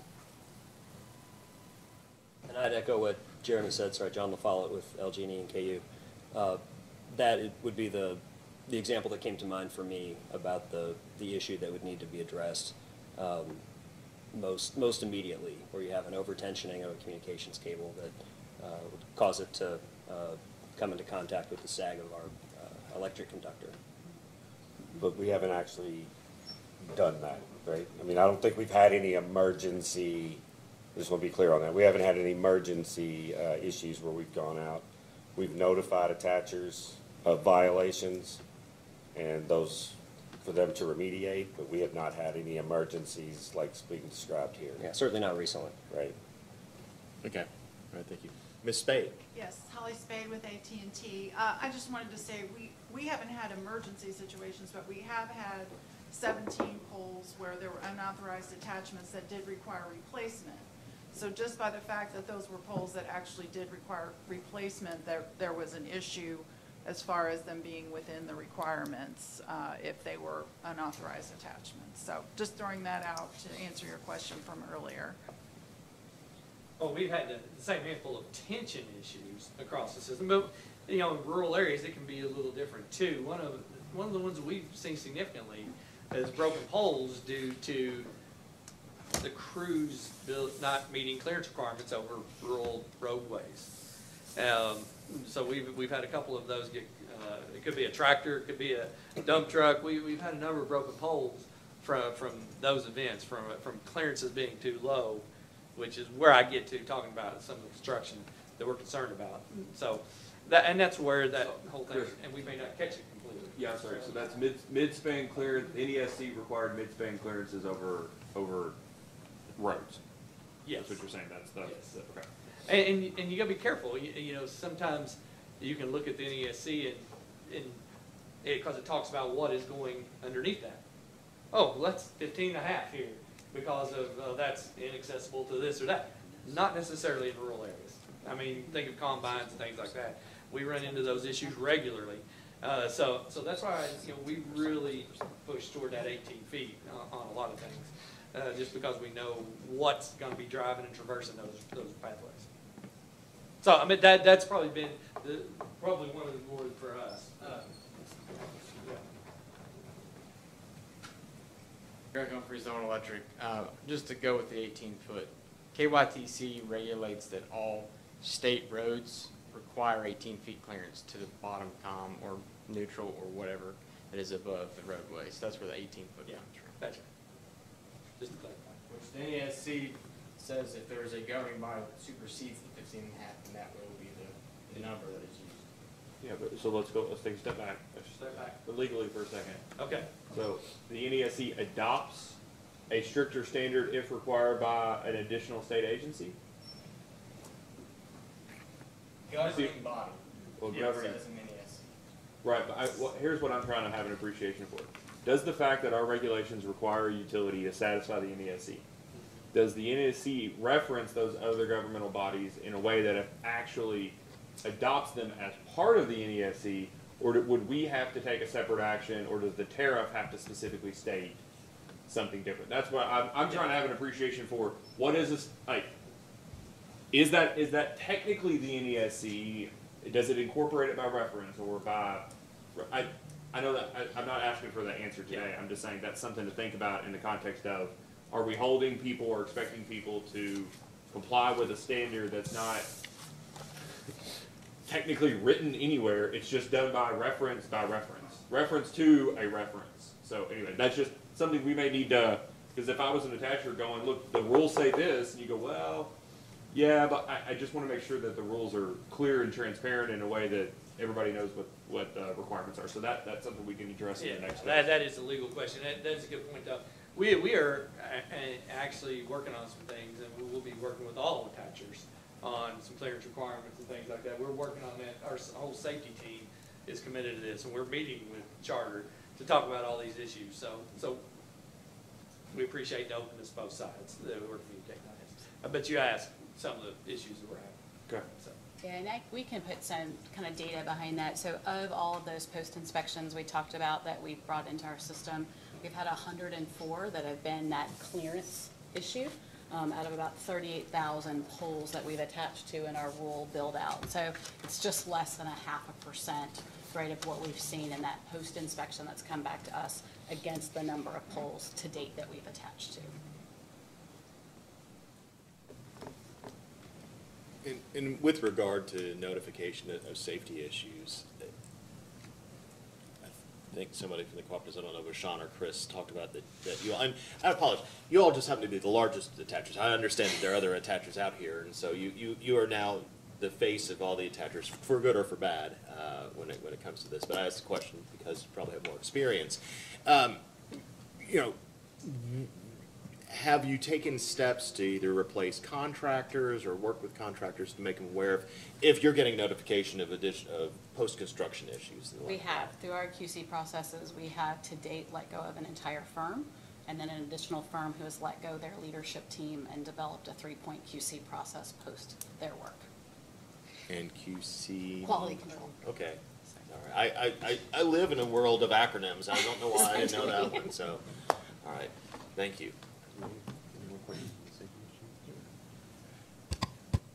All right. Any more follow-ups on the kind of construction safety issues, anything like that? Are we okay to move on to the talking about the high volume agreement and the pending applications? Yeah, I think that, so I think Jeff and Heather gave some our initial thoughts on that. We may have, because we're absorbing this real time, right? We may have some additional perspective to offer after, if that's sure. It's informal. Appropriate. Yep. Okay. Good. This is Chairman Gibson again with Duke Energy Online. Just wanted to make one more note it coincides with the tensioning issues, but one of the main things we continue to see from all attachers, and I think most utilities on here could probably concur with this, is we are still not seeing down guys and anchors installed prior to lines being put in, which should be happening first. That has been one of the biggest issues we face when new attachers come in, is down guy and anchors not being installed until after the fact. All right. I appreciate it. This is a formal conference, but it's also learning. I appreciate that, you know, to get a grasp of the actual real issues that are faced with it, rather than those the pointy-headed bureaucrats hear about or we think about when we're writing regulations. All right. Mr. Osterloh?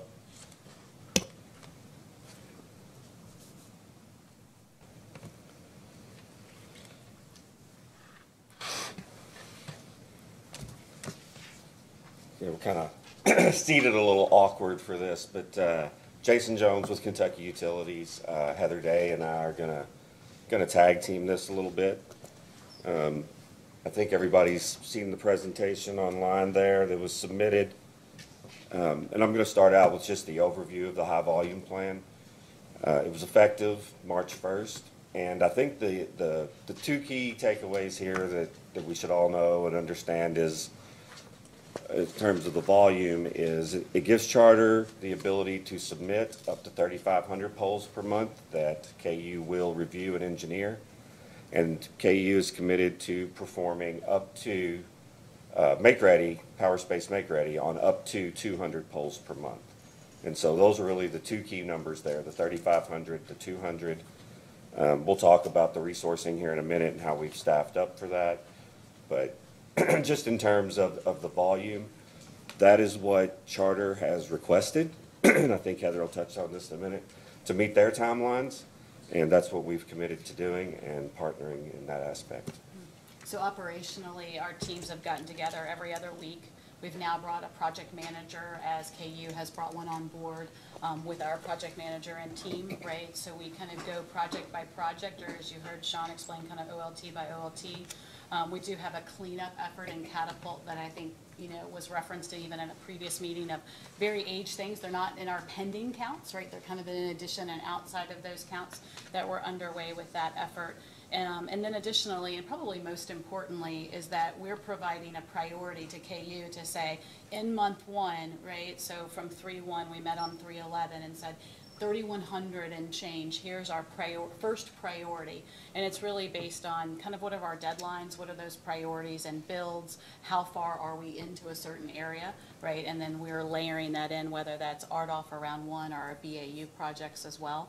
And so that's been a joint effort where we've got the applications into Catapult, but then we're working together to say, here's the first batch of priority, and now we're drafting kind of that month 2 or second round of 30 days of priority within the systems.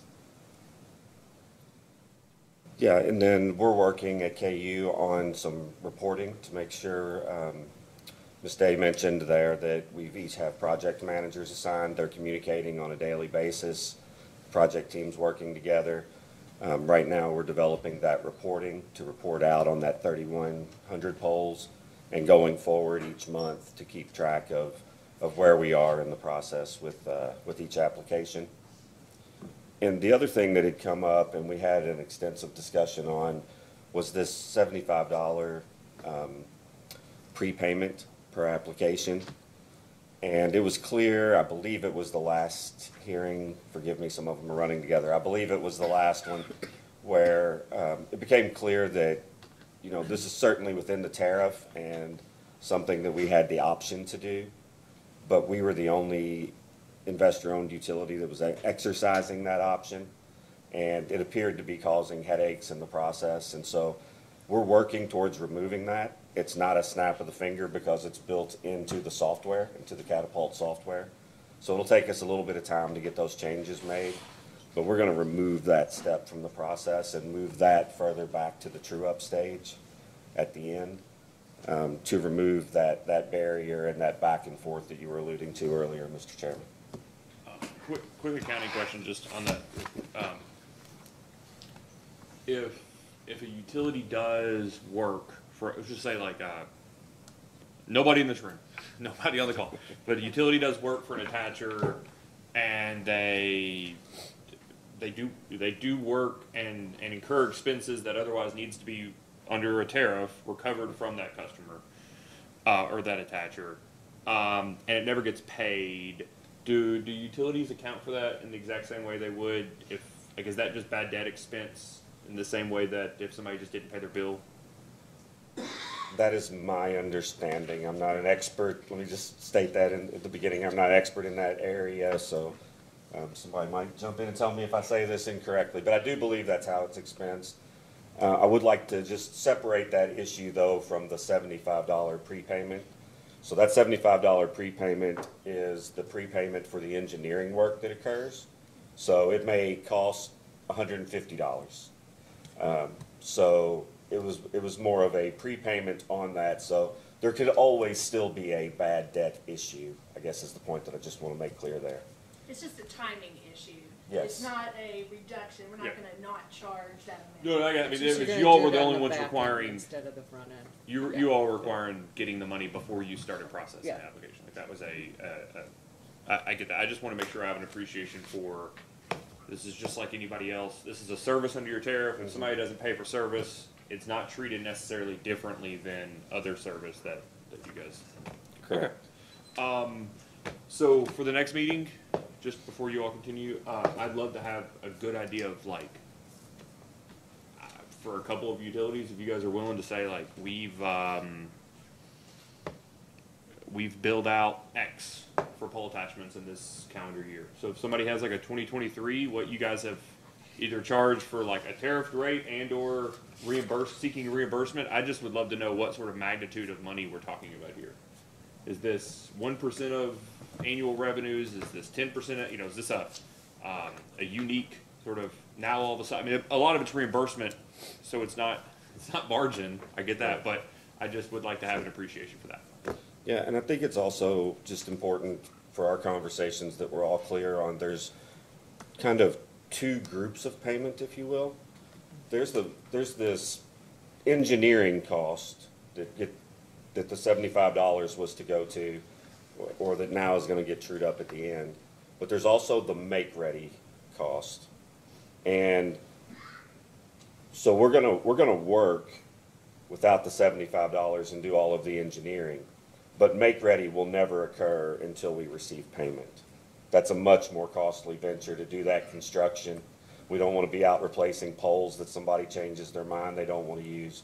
So the make-ready, we will always still require payment for that, and I believe that every utility does that. Please jump in if I'm saying that wrong. But that's the standard, that for the make-ready, we do always get payment up front on that. Jeremy Gibson with Duke Energy. That same with us. I just wanted to verify with the chairman. Are you wanting a breakdown of those two differences, the make-ready and the engineering? I think that would be helpful. Thank you. I think that would be helpful. I you know, it still goes to this. At the next meeting, maybe we'll just talk about, is it still make sense to write individual checks, or does it make sense to have some sort of agreed security and work it down and then pay it off, and then work it down and pay it off? I'd love to know who the utilities are that still would ask for you all to cut a physical check. That we'll get to that maybe at the next meeting, but I can't imagine somebody wants a physical check. I guess that's my naivete of being a millennial. So.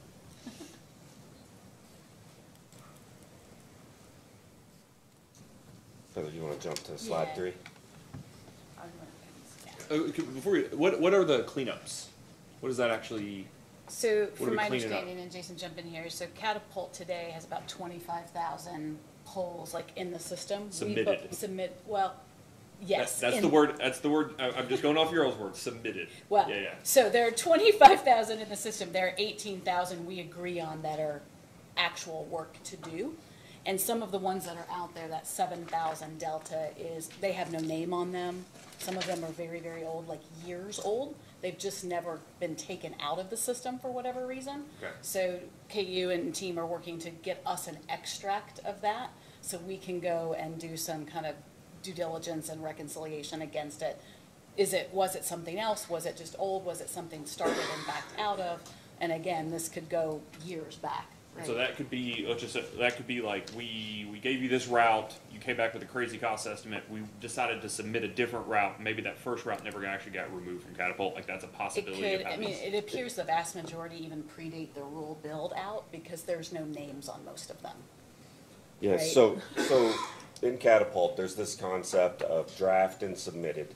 And the draft is meant to be the sandbox, if you will, for the attachers.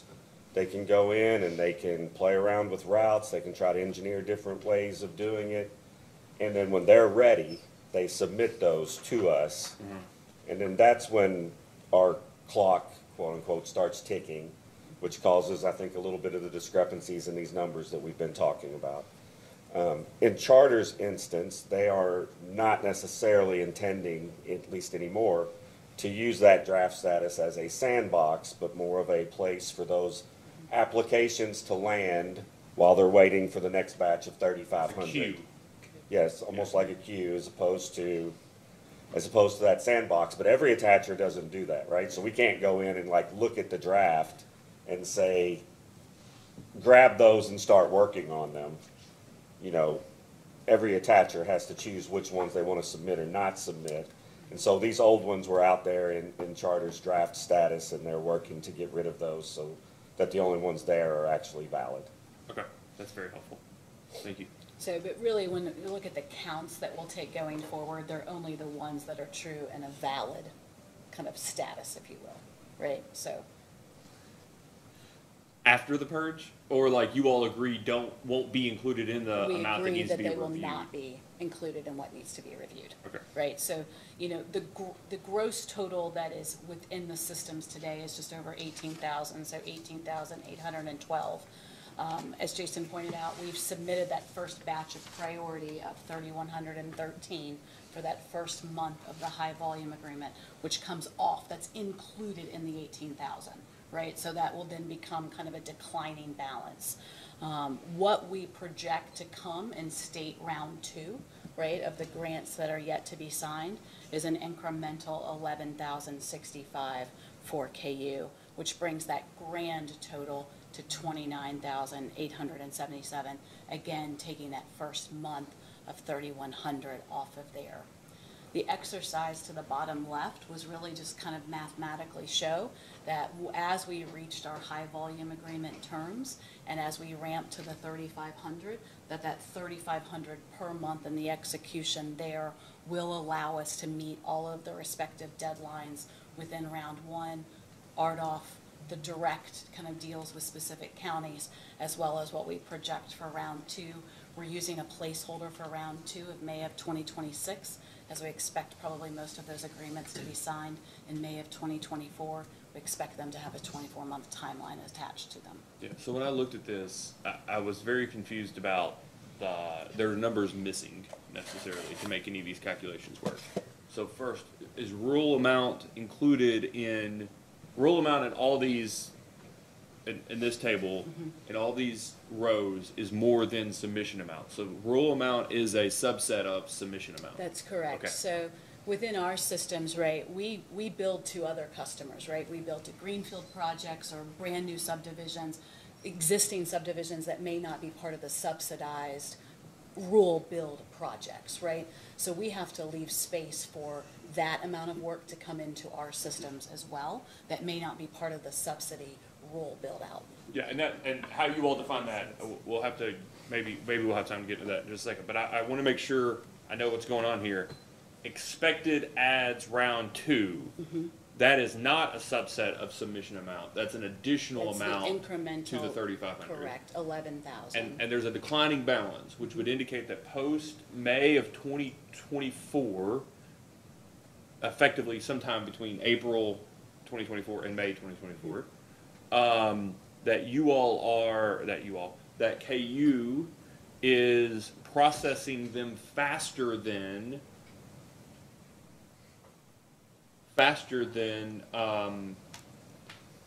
they're being submitted. Because 18,000 of that total is already in Catapult today. No. I get that Okay. you have a balance, and you're constantly adding to that balance. Correct. But in order for it to decline, that means that KU has to process them faster than you're adding them. Correct. So they're working on the new ones and the 18,000 balance. But what is missing from this presentation is what the expected. Yeah. What amount is being removed from the balance each and every month? Yeah, I mean, I can, I guess technically step back into that, but that means that you all are going to be processing in excess of 3,500 a month.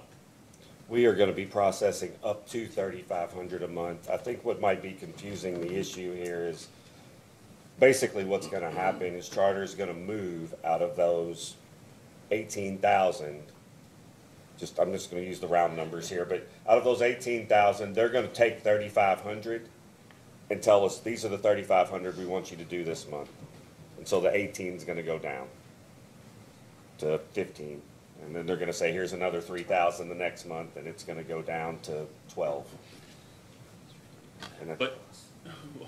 Okay, so you're going to be, so between July and August, the total amount goes down 400 approximately, right?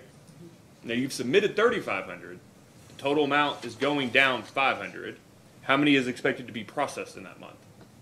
3,500. I think the 27. You jump in here. This is kind of your chart out of it. The 2766 is being added. Correct. Those are new for round 2. So we're processing 3,500. Okay. But they're adding 2,700 to the 18 total. This is great. Okay. So this only addresses the 18,000 backlog. I know I'm not. No, you object to calling it a backlog, but I'm just using it to get to brass tacks. This is only how fast you need to process the 18,000 backlog plus the 2766 for 4 months. Correct. What if there is a new project that is a rural project that is on the KU system that is not currently in that 18,000? Which is somewhat why we've got a buffer in here of 10%. If you see that rule amount is only 3,150 versus 3,500, we've left a buffer in there for that type of space. Oh, see that's very confusing to me because I read this the first time as indicating that that buffer is exclusively for the non-rural submissions each It month. could be a combination thereof, right? But we wouldn't expect to receive a new rural project with that advanced of a deadline, right? So you all feel like you've submitted with a buffer of 10% all of the polls in KU's territory that you will need to attach to for the next year and a half. We have not submitted round 2, which is the 11,000. Yeah, I forget Yes. the 20. I'm saying this. You say this chart with the between the 3,500 and the 2766. You all do not anticipate submitting poll attachments that new novel poll attachments in excess of the current 18,000 or the 2766. For rural build projects, that would be RDOF round 1 or the direct deals that are signed today. The variable there is obviously the BEAD process, right? Yeah, BEAD. And Well, when- variable at BEAD and anything else that comes. That's Right. what I'm trying to But I have guess appreciation for. but in terms of the timing, Yeah. is when the Commonwealth will get the grant program up and running and when it'll make awards of that, right? And to what extent we might be a recipient of those awards. Yeah. Because that will obviously likely add, if we are a recipient and they're in KU areas, But add to this list. just so that I'm clear about how we kind of got to where we're going from here, the 18,000 as a general matter, plus the 2766 plus the 10% buffer, represented effectively everything you guys feel like you're going to need for the next, well, years at this point through 2026, with understanding bead makeup. Correct. Yeah, pre-BEAD. Okay, so you all weren't necessarily providing the submissions at, on a rolling basis. It was basically like, here's the pile of stuff we need. And now this is a plan to work down that whole pile, plus or minus 10%, plus the 2766. That, as a general, that's like a fair way to characterize it starting so we point, can yes. understand it? Okay. Yeah, where all we right. are today. That is very helpful. Thank you all.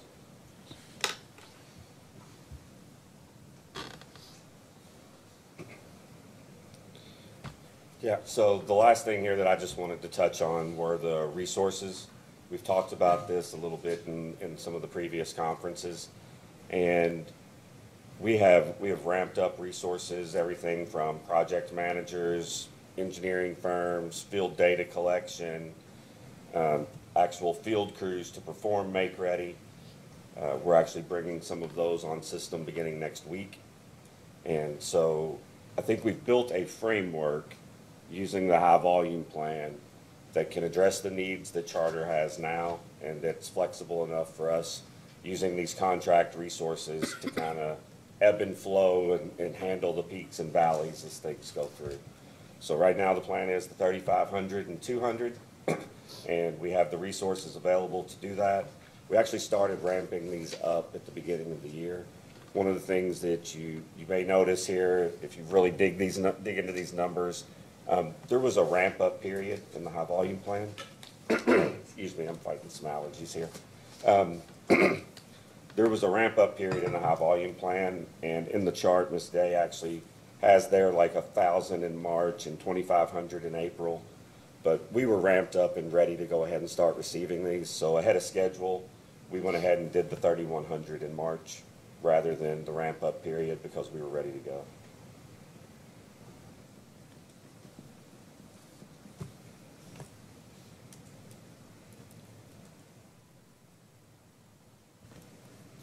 Anything else? Any other questions? This is really helpful. Yeah, thank you.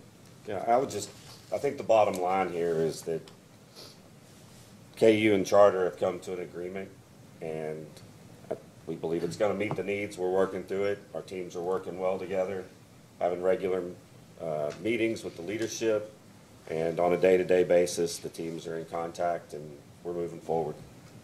Fully agree. You know, and I think I pointed out that the charter has become like the face of all pole attachers, but they're not all the pole attachers. What percentage of your attachments are with charter? Right now, I don't know the exact percentage. I'll just say that it's a very large percentage. We do have a couple of other attachers within our service territory that are interested in potentially some high volume plans that are more localized, I think, in nature. We have one that's in KU's area, ODP in Virginia, and then another one out in the western part of Kentucky. But those are smaller plans, I would say, in comparison to the one that we've done here with Charter. Smaller than this, but larger than the maximums in the regulation. Okay. Correct. And for context, excuse me, we have one other attacher who's submitting under that larger order schedule. And the rest of our applications are coming in under the 1 to 300 scale. And so when you reference larger, you're referring to 301 up to 1,000. Up to 1,000, that's right. So everybody else is actually under 300. Oh, okay. All right. So I was just curious.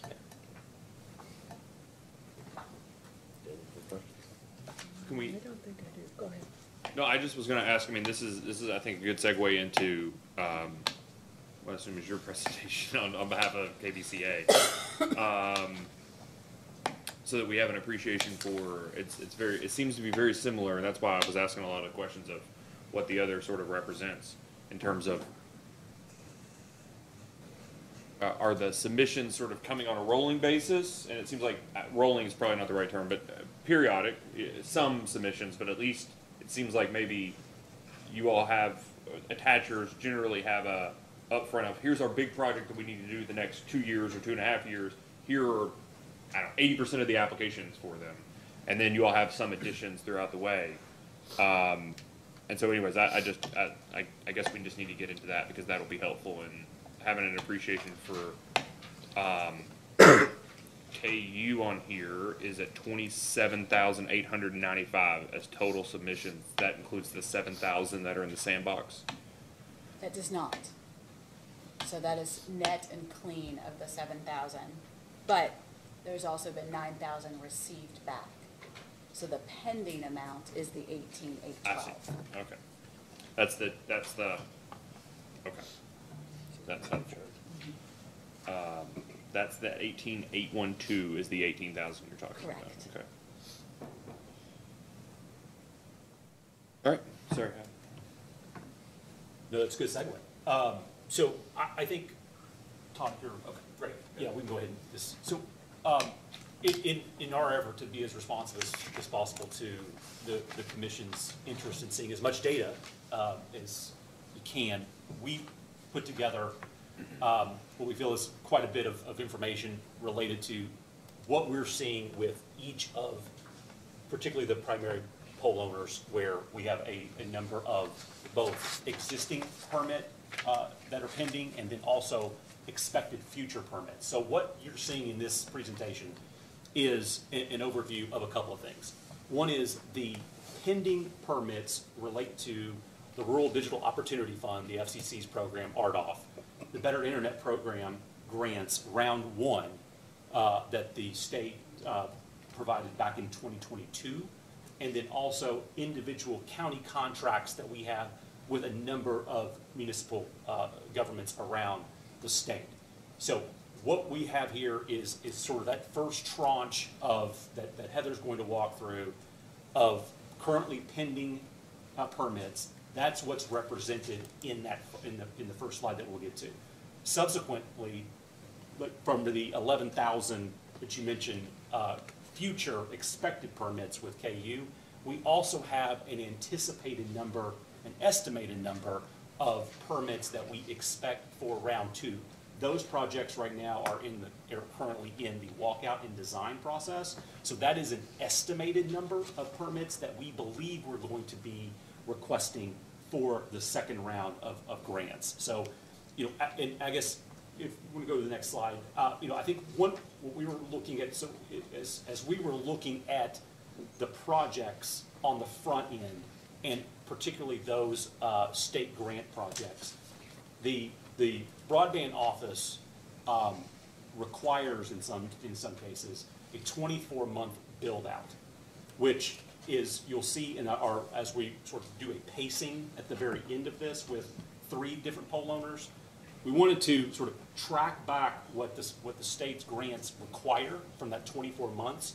So you see an idea of what we're seeing in terms of what we have currently in the systems, what we're expecting from round 2, and what that means in terms of when we need to get those permits back in order to complete the builds within the contractual timeline. So we'll walk through that a bit more, but I wanted to just have a sense of what data you're going to be seeing throughout these slides. So I'll turn it over to Heather. I know we've already sort of jumped ahead to that next, which is a bit of an eye chart here, but hopefully Heather can make a little more sense of it. Sure.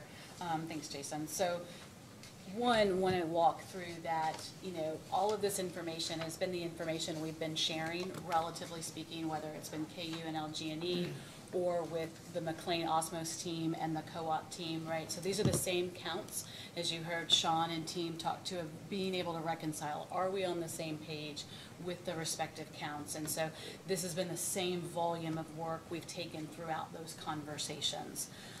What you'll see on the chart, just to orientate everyone, it represents 9 pole owners. Really, we just truncated the list to anyone with greater than 500 poles, right, and a pending piece. So it may exclude ones that have less than 500. It does also exclude anyone that is a TBA or municipality, so they're not even included in any of the counts or the charts here from a PSC perspective. The chart and data only takes us through the end of 2024, or February of 2024, so anything that's fluid and active in the month of March is not included here, right? So when we speak counts live on our weekly and biweekly calls with the teams, we're always going to talk to current, but this does cut off at the end of February just to keep it clean and not have a mid-month type of update. Each of the relative poll owners, there's a submitted line, right? So that shows what we have submitted into the relative systems, and then what we have received back. On a month-by-month basis, it's not received of that count. It is just within that month, what have we received back. It's not a subset of one another as you go across the chart. So I'll kind of pause there. Again, the smaller poll owners are included in the total at the bottom. So if you do the math to add up on the right side, they don't add up to what you see because the total also does include those owners with less than 500 polls. So let's just, we walk through this for a little bit? Sure. So we'll just talk about bluegrass. So you had a lot, I'm using technical terms here, a lot in 2022, then effectively none Q1, just a few in Q2, 500. It really ramped up July, August last year. Stayed at a fairly constant pace. Then all of a sudden, I get it. Folks took off for Christmas, and then January, February, more than 1,000 submissions each month. So then we go to Clark. Not many. A lot in March 23. Back to not many. A lot in August, September, October. A few November, and then it's kind of, famine or feast for a few of these, right? And then, they cleared a lot, it looked like. Going back to bluegrass, they cleared a lot all at once in July and August. And then they've cleared a few in November, December, January, February, a fairly consistent cadence through that time, 150 to 500. When you all are, let's just take bluegrass because it's the best example. January and February are over 1,000 polls. It's 1,000 or 1%, Jeb? 1.5. Let's just say that their threshold is 1,000. Okay. Do you all know whether those are a single application? No, they would be multiple applications. Multiple applications. So they would all fall under each one of those applications. Do you all know whether you all consider or Bluegrass considers those to be small volume applications or large volume applications? We would anticipate that they would be considered as large. Okay. So that's helpful because it's like, keeping somebody from filing 999 applications. They give it to us in whatever the time is, X number of months. Okay. Do you all have agreements for, you all have got a few months on any of these number of submissions here that would seem to fall under the large volume pit. Do you all know for any of them, like Fleming Mason, I know you all have some conversations with them, some, I don't know, agreements, the right or wrong term, but you all had a ton of submissions to them in spring of 23. Did you all have an agreement, a time period, an agreed upon time period for those applications? Not a separate agreement, no. Okay. How about the ones y'all did in January, February for Bluegrass? The same, not a separate agreement. Okay. Well, I guess what I'm trying to have an appreciation for is the regulation for small volume says if it's small volume, here are the deadlines. Then if it's large volumes, it's the parties agree, and if they can't agree, of course, we've got our separate complaint process. Are you all actually, are the conversations happening to engage on, okay, it's a large volume, we see it as a large volume to you, and then subsequently, how can we agree on what the processing of this should be? Yes, I mean, we believe so based on kind of the timetables within the large volume section.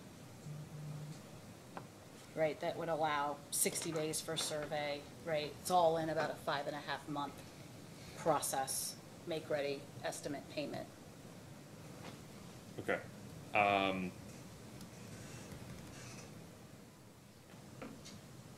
So I've got, for the purposes of compliance with the time periods in this section, which the section I'm looking at is the, let's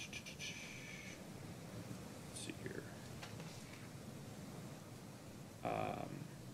Mr. Chairman? Yeah. If I may, this is Paul Werner, and I'll apologize for not being there live with you all today. But just to clarify one thing to make sure that we're all on the same page, you know, an application size is really determined based on the number of polls submitted in 30 days. So it could be one application, it could be 100 applications. I just wanted to make sure that we were speaking the same apples to apples kind of language on that. Well, but I think that, yeah, and part of the reason I'm asking this is because I think that it's, the way the regulation it's not a shall determine that it's the same application in 30 days, that the utility may deem multiple applications submitted in 30 days that are in excess of the threshold as being a large volume. That's my question of, have the conversations occurred to what the utility deems to be, whether they're deeming it to be large volume or not? And I'll defer to the folks at the table on that factual question. I just want to make sure we were speaking the same language, so thank you.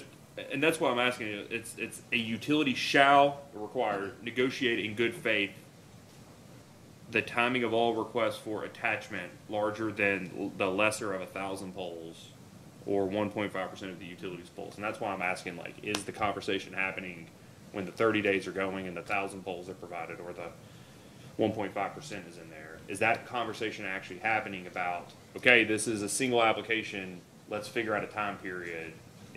Are you all determining that time period? We are not, Okay. no. You're not involved, like, that conversation isn't happening necessarily. Okay. So, I guess it's a chicken and egg situation. How can it be late? How can something take too long if the time period for determining how long it's supposed to take has not been determined? As a sort of, okay.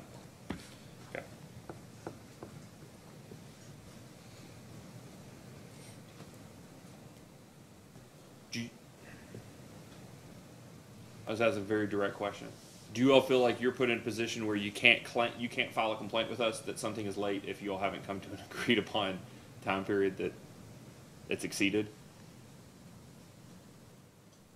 No. I wouldn't say that. I wouldn't. Okay. So,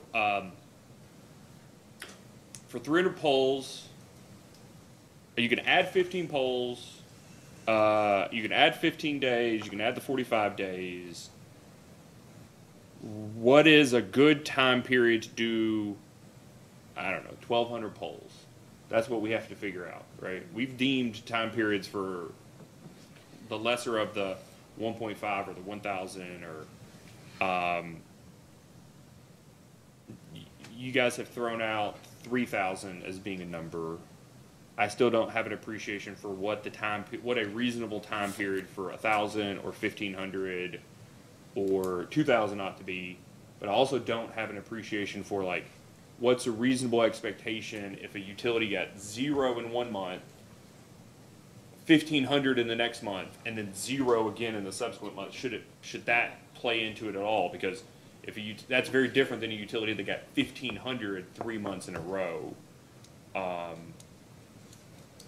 mean, do y'all have any thoughts about that? Like how we could say we just got 4,500 in 3 months in a row, as opposed to the utility next to them, the same size and everything. It says, well, we got 1,500 1 month, but we only got it one of those 3 months. Should that matter in coming up with a time period, like this negotiated time period on how to process this? Should that necessarily matter if it's the same attacher? I don't know that it should. I think, and you can see obviously as these ebb and flow, because our goal is so that there's full visibility, we're going to put the whole project in, right? And so now if that negotiated then timetable, to your point, right, if it falls above 1,000, it should be renegotiated, if you will, right? But our view is that it's within a reasonable amount of time of that large order, because collectively within the quarter, if you will, it kind of meets that standard. Just said differently, if you look at January of '24 for Bluegrass, the number is 1107. In theory, we could have held 107 until a future month. But it doesn't negate the fact that the 1,000 isn't necessarily getting completed per the existing timelines. So there are clearly instances here where we're under the 1,000, but we're still not meeting the timelines.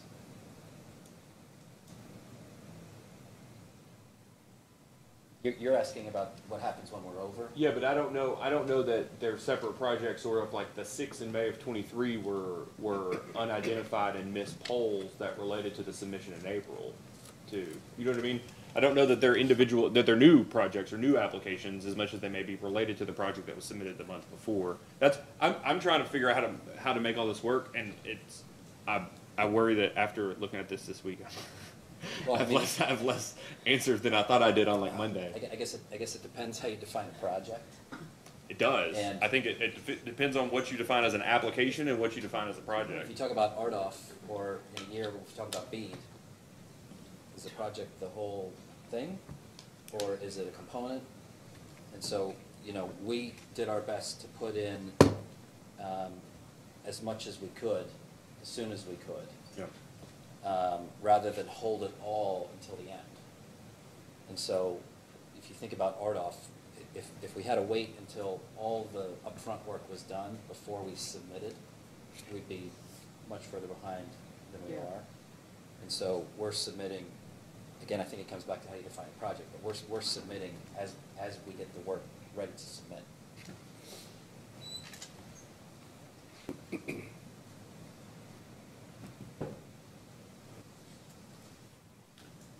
Do you all know of an instance where you've submitted an application that under the regulation falls under the 7D for a request for attachment larger than the lesser of 1,000 poles or 1.5% of a utility's poles? You all feel like you've submitted that to a utility?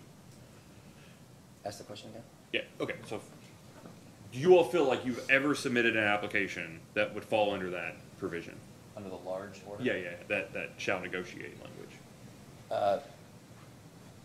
Yeah, sure. Do you all know of an instance where you've actually negotiated the timing of all the requests in that attachment larger than the lesser of, with the exception of the large volume contract you've got with KU? No. Not specifically. But again, I'll answer the question you didn't ask, which is there are a lot of instances where we submitted not a large order that we're still. Yeah, no, it doesn't say the attacher shall negotiate in good faith. Don't take my question as being, derogatory to anybody. I'm just asking, do we have a regulation that is actually helping, is what I'm really asking. We can set all the standards we want, but is there anybody actually, okay. And I get what you're saying. You've given an application for 6 before. Did it fall under the A, B, or C there? And that's the, okay. Yeah, that's the question. Just one more point of clarification, and it may be obvious, but the 6th, for example, of May of '23 for Bluegrass doesn't necessarily constitute a project. It might be multiple projects, it might be pieces of a project. It certainly constitutes an application. So that's the thing, is our regulations, I don't think envision a distinction. I don't think they envision a project, however that is defined. I mean, do you know that it says I mean, I think it's talking about the submission of applications and the processing of those applications, because I think the anticipation was that for the 40 years or 50 years we've done CATV attachments, the utility has been basically ignorant or indifferent of what the attacher's project is. It's just, you tell us you want to attach, we figure out whether you can attach. Here are the rates and charges and terms of service. Do you all talk to the folks in the context of projects or in the context of applications when you're talking to the pole owners? Applications, right? And so Okay. one project on our end may be an application that has an A, B, and C. And so we may talk that this one has 3 groupings together, right? When we prioritize them, we may prioritize those 3 in total, right? But we'll talk in terms of applications. Or, as kind of Sean pointed out earlier, OLTs, which would be our build, Yeah. right? Sub portions of a single application. But when we going back, and I'm glad you'll have the agreement, but it's handy that you'll have the agreement, because now we can sort of just use KU as the example. If you all submitted for 600 homes or for 600 poles in Harlan County for RDOF, that's a project for you all. Are you all considering all of RDOF a project, or would you consider like a build out in Harlan to comply with RDOF and a build out in Wickliffe to comply with RDOF as 2 separate projects? They would be separate. I mean, our project level will even go more granular than that, Okay, right? Yeah. that's great. But like just those 2, and then Scott County is a project. Bourbon County would be a project. Whatever other county agreements you all have would be projects, individual projects, right? But you may have multiple submissions of applications within one of those projects. Absolutely. But if the utility looks at, this was the KU was saying, look, we look at a utility may treat multiple requests from a single new attacher as one request if the requests are submitted within 30 days of one another. So if you all have Bluegrass is a great example because they have a separate territory. Like they have Scott County up here and like a Jessamine County down here. Those could be 2 completely different projects for you all. It could be, one could be the Scott County contract and the Jessamine County could be an RDOF build out. 2 completely different projects, 2 completely different subsidized funding programs. If you all submitted those within the same month to Bluegrass, they could treat those under the regulation, treat those as the same application, or they could treat them separately. And if it's over 1,000 poles, and I'm just using that as an example because they have they're, other than KU, the most prominent bifurcated system. That 1,000 could apply, or the 1,000 could not apply. But are you all having that kind of conversation with individual utilities? And it sounds like you're not necessarily. And your all's preference is to have that conversation so that you all could provide input and negotiate the time periods? I would think so. I think it's more of just, are we aligned in the timetables of each of those individual applications, but more at an application versus the application and the month in total.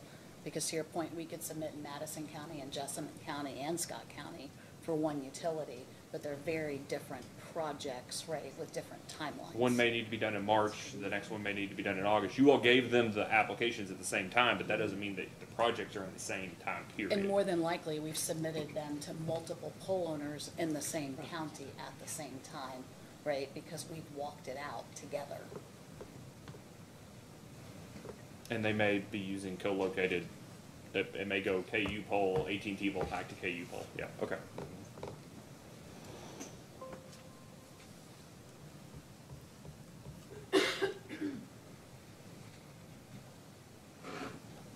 This is a question for anybody in the room. Are the time periods in the regulation are reasonable? Let's just forget the 1,000 or 1.5 in excess of that. For the attachments below that, are they reasonable time periods? Are they workable? I forget reasonable. That's too subjective. Are they physically workable time periods? I would argue that it depends a lot on the utility, and I think you hit on an important I would argue it depends a lot on the utility. I think you did an important point about how prepared is the utility to scale up to process those versus not prepared. Versus, and again, to the extent that the ongoing conversations make them aware, it's very helpful.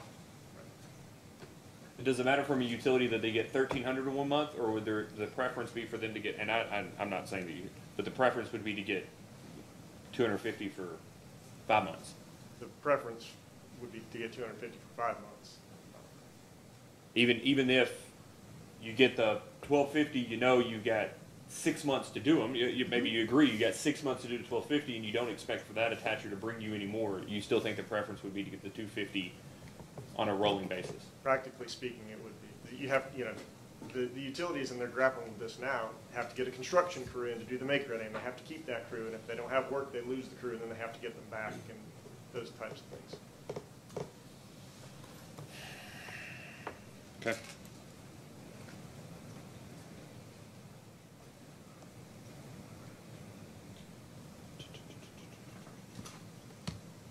Can't start working any of these until you get the application.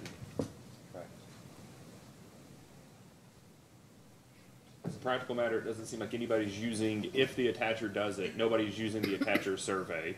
Is anybody using the attachers surveys? Okay. Have you all just stopped doing the surveys up front? You just, for the most part? No, we have not stopped doing the surveys. We still Okay. submit them, whether it's to Alden One or within our package to Catapult and the like.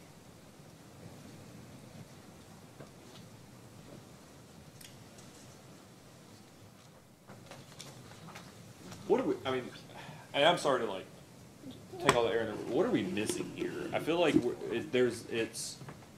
our regulation doesn't, I think that we thought our regulation was addressing what the expected issues are here, but it seems like it's not actually, I don't know, maybe not being used, not being, not helpful for the, do we just need to do ad hoc, require people to do ad hoc special contracts with each pole owner and each attacher if it's going to be over a certain amount? Like, should it, instead of doing this shall negotiate thing, should it be if it's over X amount of poles, you shall engage with and submit a special contract to the commission that dictates what's going to happen and how the applications are going to work and how they're going to be processed? I don't expect y'all to necessarily have the answer to that today, but I mean, if the expectation was, and I can say it, the expectation I had when I read these regulations is there was going to be a separate agreement pursuant to that provision.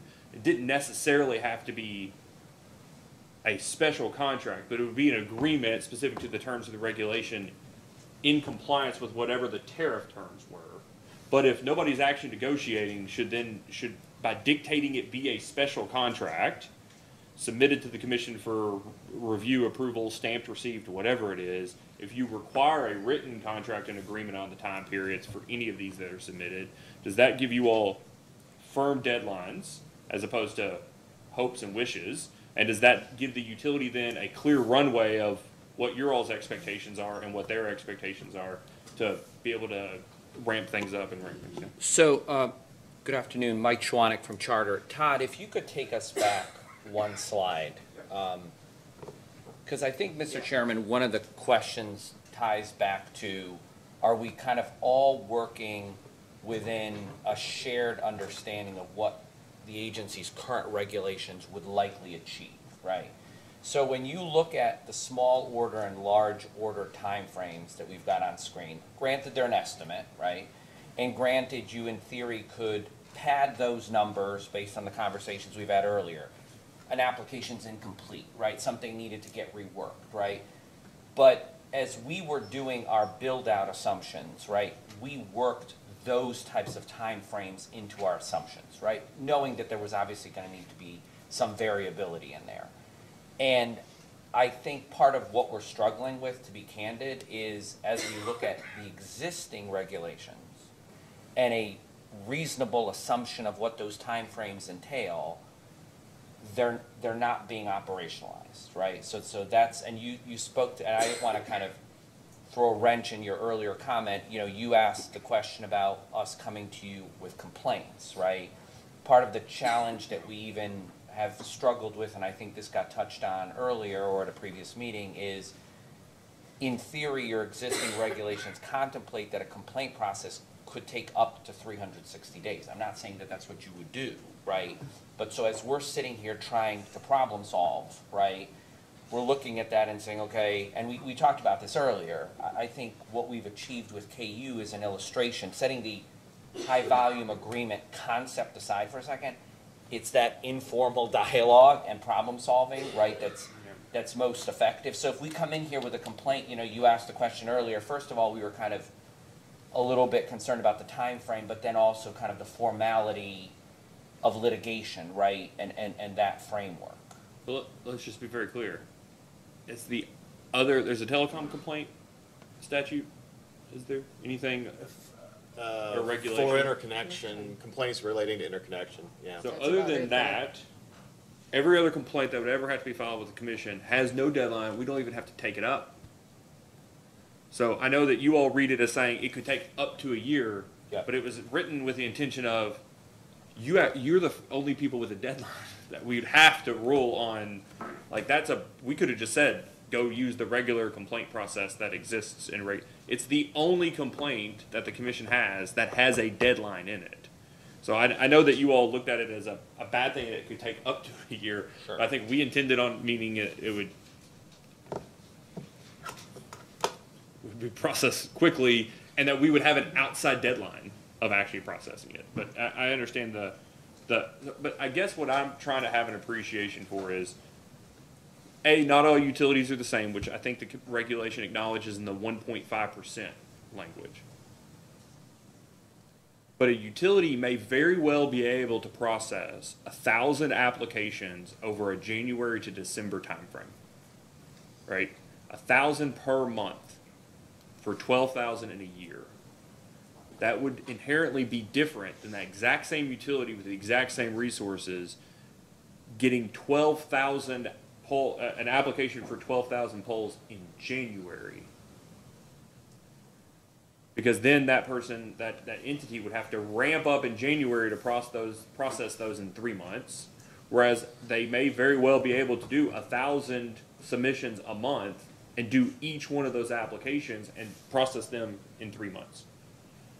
And I think what I'm trying to have an appreciation for is it the peaks and the troughs, and I think it is, it's the peaks and the troughs that are causing the problems.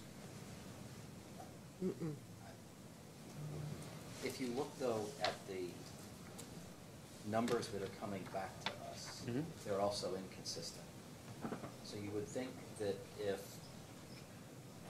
you know, Sean's point was we want consistent volume because we have to hire resources, we have to hire contractors, we want to do the same amount of work every month. But that's not what we're seeing in the numbers coming back. So regardless of what goes in, maybe 12,000 goes in January, maybe 1,000 goes in every month from January to December, we're not seeing consistency in what's coming back. Consistency in time frame and numbers, or consistency across the board? Both. Both, okay. Both. So you're asking about the over 1,000. I think it's a good question, and I don't know that I have an answer right now. I think the larger problem is the majority of what you see here is under 1,000, and we're still not hitting the prescribed timelines. And if we dumped, let's just say 10,000 into their system, right? Then, Jeff, to your point, okay, so there could have been a ramp up in staffing, that's fair. But then you would also see, to Jeff's point, okay, so now on a incremental basis, on a monthly basis, you've brought in a team, you know you have the work, because the 10,000 is sitting there, you're gonna have to process it.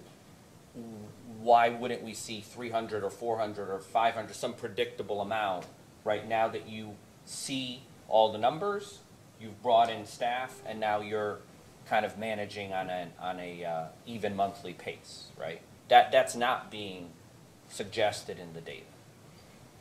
So if I might ask a couple of things here, there's a premise in this data that I think we're all working off of that might be causing some confusion, and that is a connotation that age is associated with being late. In other words, we talked this morning and there were a number of items that were listed from quality of application, payment, you know, a whole host of issues that might cause a back and forth and cause a delay in the process. I mean, I would argue that the rough timeframes that were on that previous slide are being operationalized when you take into account those other items. Remember, I mean, we're counting based on this chart. You're counting, you're using Charter's clock, their internal clock. So for, just as an example, if you look at Kentucky Utilities in January of 23, Charter says that they submitted 1,783. Well, they weren't, per the reg, allowed to submit more than 1,000, right? So these may have been in catapult in that draft status, but they were not, quote unquote, technically submitted and being actively worked by KU. And so I think what we see here is a difference in nomenclature and this connotation then between age and that making something late. I mean, I think that our data would show that some of these applications or this number of polls may be that old, but they may not be late. I mean, we just had a conversation around reprioritizing work. I don't know for what the questions I was asking, and I appreciate what you're saying, especially for the sub-1,000. Yeah. But I don't know for my questions that I was necessarily implicating that they were late, as opposed to if the applications are technically over 1,000 or over the 1.5%, whichever is smaller, that if there's never a time period ascribed to them, it can never be on time nor late, because it's just not, it doesn't have a time frame ascribed to them. I also don't know, I understand completely what you're saying, right? And that this isn't, that may matter to other people, it doesn't necessarily, the small p sort of, well, I get what you're saying. I do, though, for the purposes of what I'm trying to figure out under this, whether it's late under the regulation or not, it nevertheless has defined time frames that the service needs to be provided, and how we appropriately ascribe blame doesn't necessarily matter as much as responsibility. And so if the holdup is here or here, it doesn't matter as much of what was the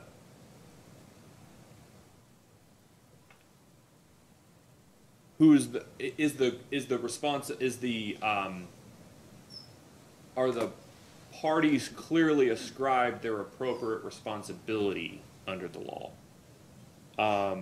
And so if people are filing 1,000 attachment applications every single month, 1,001, and that's the threshold, that's the lesser, okay? And nobody is having a conversation about how quickly the application has to be processed, that's a problem under the regulation. There is the separate issue of there's a public, member of the public, as the, provision of service to or for the public for compensation, is a member of the public demanding a service that is seeking to get that service in a timely manner or in a non-discriminatory way under the rules and regulations of the commission, including the utilities tariffs. And is there a way to provide that service within the time frames demanded by the customer? Like, to me, this is no different than industrial commercial customers coming in and saying, hey, we need you to hook us up, and the utility doing that in a 3-week manner, or the utility taking 3 years to connect them and, either dragging their feet, or they can't find a transformer, or they have to build a new transmission line, whatever it is. It's a service at the same time, right? So I appreciate what you're saying, but at the same time, if the customer demands or requires service within a defined time period, I think the onus is on us. It's going to be legally on us here. If the certain joint resolution, the onus is on us to figure out how to timely meet that requirement for service. And to your point, make it clear what is and is not late, I think is what you're saying. But it's not clear based off the fact patterns that it provided to us whether things are on time or late or whatever they are under the terms. I think my issue is our regulations may be inconsistent with the way in practice both attachers and pole owners look at the particular issue. And Mr. Chairman, again, this disagree? is Paul Werner. If I Go can ahead, just, Paul. just to be clear, our position as attachers is that the timelines in the regulation apply whether or not the attacher and the utility actually discusses them. I mean, they are there, they are freestanding, they're positive law. While there may be situations above, of course, beyond what the timelines touch on, the timelines from our perspective apply irrespective of whether we negotiate compliance with them. Yeah. I think, Mr. Chairman, the other thing that bears consideration, and this, I know this is an operational consideration, but it's materially relevant, right, is that the discussion, I believe, Heather and Jeff, on the draft application status was a uniquely KU phenomenon, right? So just to be clear, that is kind of uniquely in that space. It's not relevant to the other pole owners, right? We're inputting applications and they're being kind of clocked on that basis. There is no draft status. There's not a status differential. Yeah.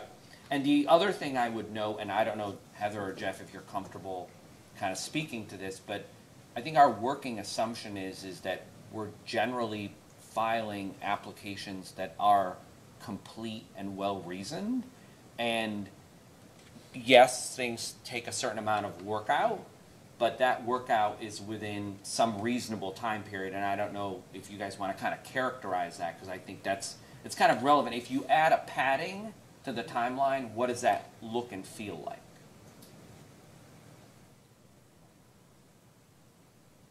I don't understand what you're Meaning, if as people are saying we're filing applications and folks are being kind of guided by a certain time frame, based on the fact that we have to inevitably work out some applications, how much time is really being used to work out those applications? It's not 6 months.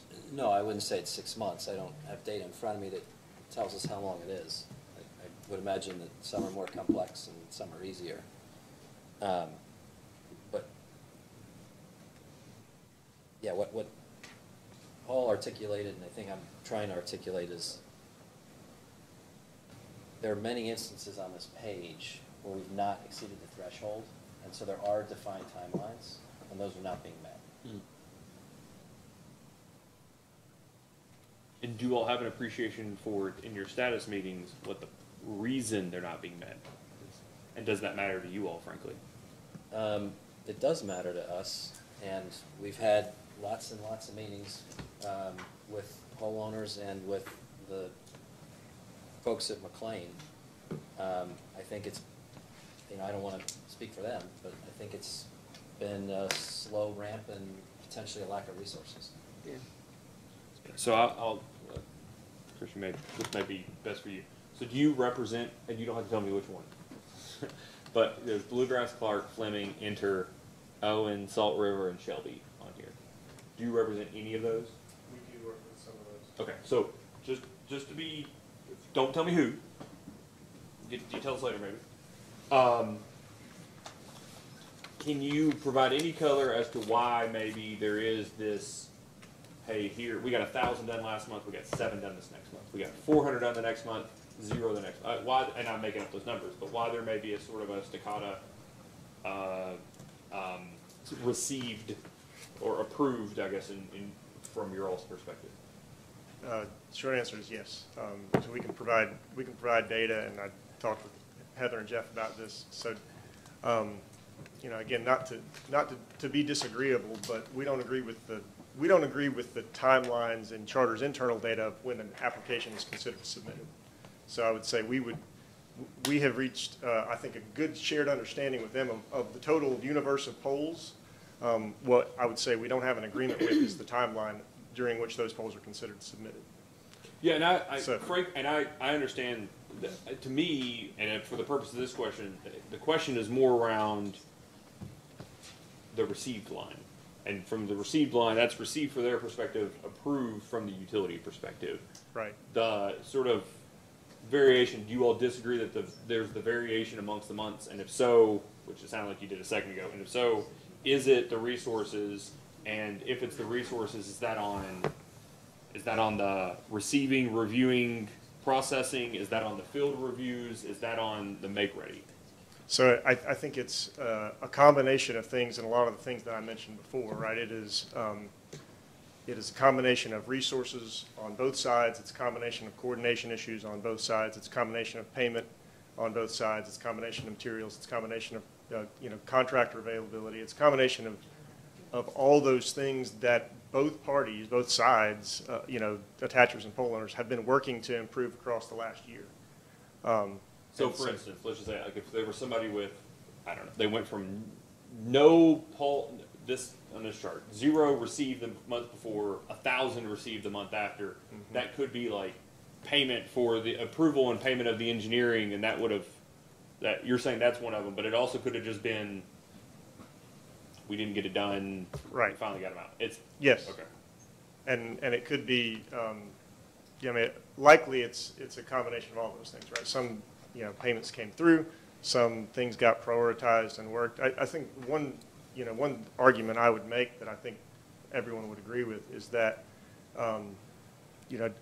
as you've been asking, it's hard to get in the data and confirm that we've met or not met the regulations. For any particular application. Right. And in place of that, what a lot of pole owners and charter, to their credit, have been doing is meeting on a regular basis to coordinate and touch base on priorities. This is one of the reasons I was asking the question earlier about your presentation on, is the, what was it, Fulcrum, is that a utility facing or even attacher facing program? Are there any utilities that necessarily provide, without having a conversation, provide to the attacher a status change between survey, well, when the survey has been concluded? Do you all? So I'll let them answer that. Does anybody tell you all the survey has concluded, the survey has begun, or the survey has concluded? We've had, tell me if I'm off, we've had challenges with the data. Seeing where an application is in the process. Yeah, no, I'm not even asking like, do you have a like a pizza Hut tracking? It's in the oven. It's it's out. We're putting it in the. I'm not even talking about visually being able to follow the process. I'm just asking for the purpose of the regulation. There's time periods for survey, and then there's time periods for make ready. I think the regulations kind of, maybe not naively, but I think the regulations presumed that there was this very orderly process of, hey, it is either in survey or it has been received, it's in survey, it's in make ready, it's approved. It's very clear in practice there are more statuses than that. But do you all have insight into any utility about when the survey begins and when the survey ends, for at least purposes of understanding compliance with the regulation? I would say it's limited. In some cases we see it, in some cases we don't. Well, what I'm trying to ask is there any utility that you very clearly see it? No. Okay. Yes. Well. Yeah, I mean, it's in Catapult, right? Every status changes. Every application goes through the status process. You can go in and see the status at any time of where it's at, so. You know, I mean, is that like two ships passing in the night kind of thing? No, that I agree. you all weren't thinking No. about that one or something? I just No, honestly, okay. I didn't include KU in Okay, the that's conversation. I was more thinking the all-in-one system. Okay, so in Catapult, though, that you can do that. Yeah, Okay. and I feel like we've gotten to a Okay. pretty good spot, and the main, and Heather and I have talked about this, the clock starts differently for the two companies, and that seems to be a lot of difference in these numbers that we're seeing. As far as our progress and supporting Charter and what they need and our team's working, we're, the high volume plan, and Mr. Chairman, you asked if the regulation is working, and I would say for us, in this instance at least, the high volume plan is the part of the regulation that was the answer to the gaps in the first two tiers. And Which that's is basically, y'all can But that choose to doesn't do work something for you, different than right? what's prescribed here, but I No, but I understand mean, what you're saying. only in the high volume sense. I mean, no, it was not intended to slight the the other part of the regulation. I I'm think sorry, it worked for the I didn't do lower that much numbers. work on it, so I understand. I don't take offense to it, Jeff, and some of the other folks internally, but you just don't know what you don't know. I understand, but you're saying the flexibility provided by the Correct, regulation yeah. in that instance help fix the problems. I was just going to add that the same status is available in all of them. It's the same thing. But can a person after the fact go and say it has been in survey for, I don't know, 20 days at any given time? But you agree that we've had some difficulty accessing some records. We don't have the ability to pull reports. The data is not always kept up to date. I agree with So you- all that. I agree with all that and more, and I think I said that when I was speaking because I agree with it. Yeah, no, my question was, is it technically, or is it a technology issue is my primary question. I think it's a usability issue more than a technology issue. The capability exists. That's fine. So the capability exists. Practical implication is maybe not. If you all were like, this is crazy, it's been with somebody for so long, you all feel like, what I'm trying to find out is there even a record where the survey began and the survey end that is conceptually available to the attachment? It sounds like as a general matter, yes. Now, practical implications aside, that's what I'm trying to find out. Is there even a record to say they are or they are not complying with the regulation in terms of the time period in which they have to do the survey? That was the basis of my question. You all feel like, as a general matter, for the utilities we regulate, that capability exists? The tool and the capability exist. But the data isn't there? Not all the time. Okay. Yeah.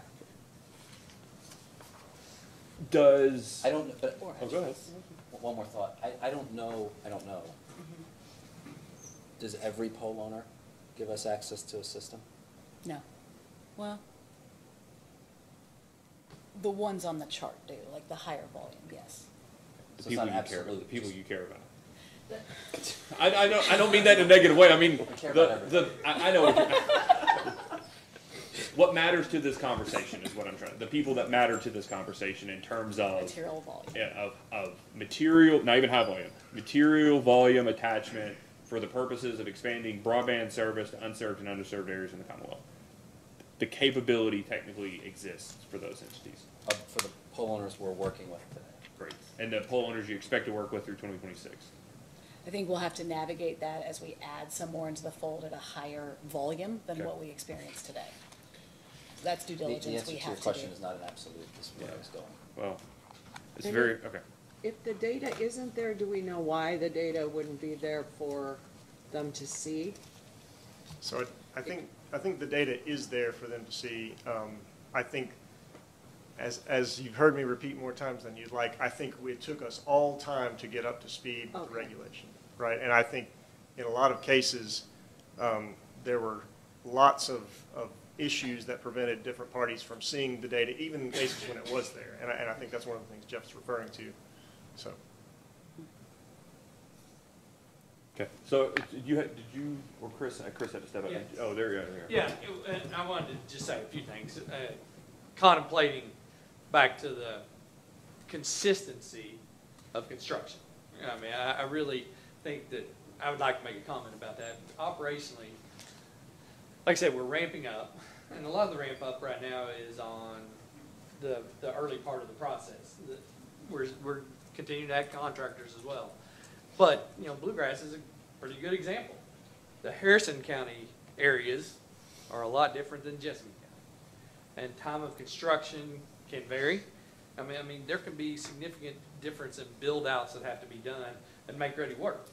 So complex make-ready work we talked about can take a significant amount of time on certain three-phase structures all across Jessamine County, whereas potentially in Harrison and Robertson County, it's a very rural, single-phase circuit. It is what it is. I mean, but it could change. 500 1 month in Jessamine County may be an unbelievable amount of work, where 500 in a rural part may not be. So I'm just saying, we got to be careful understanding that whole build. And then the other side of this, for cooperatives, we always got to think. I can speak of one very well, just over, say, 25 linemen.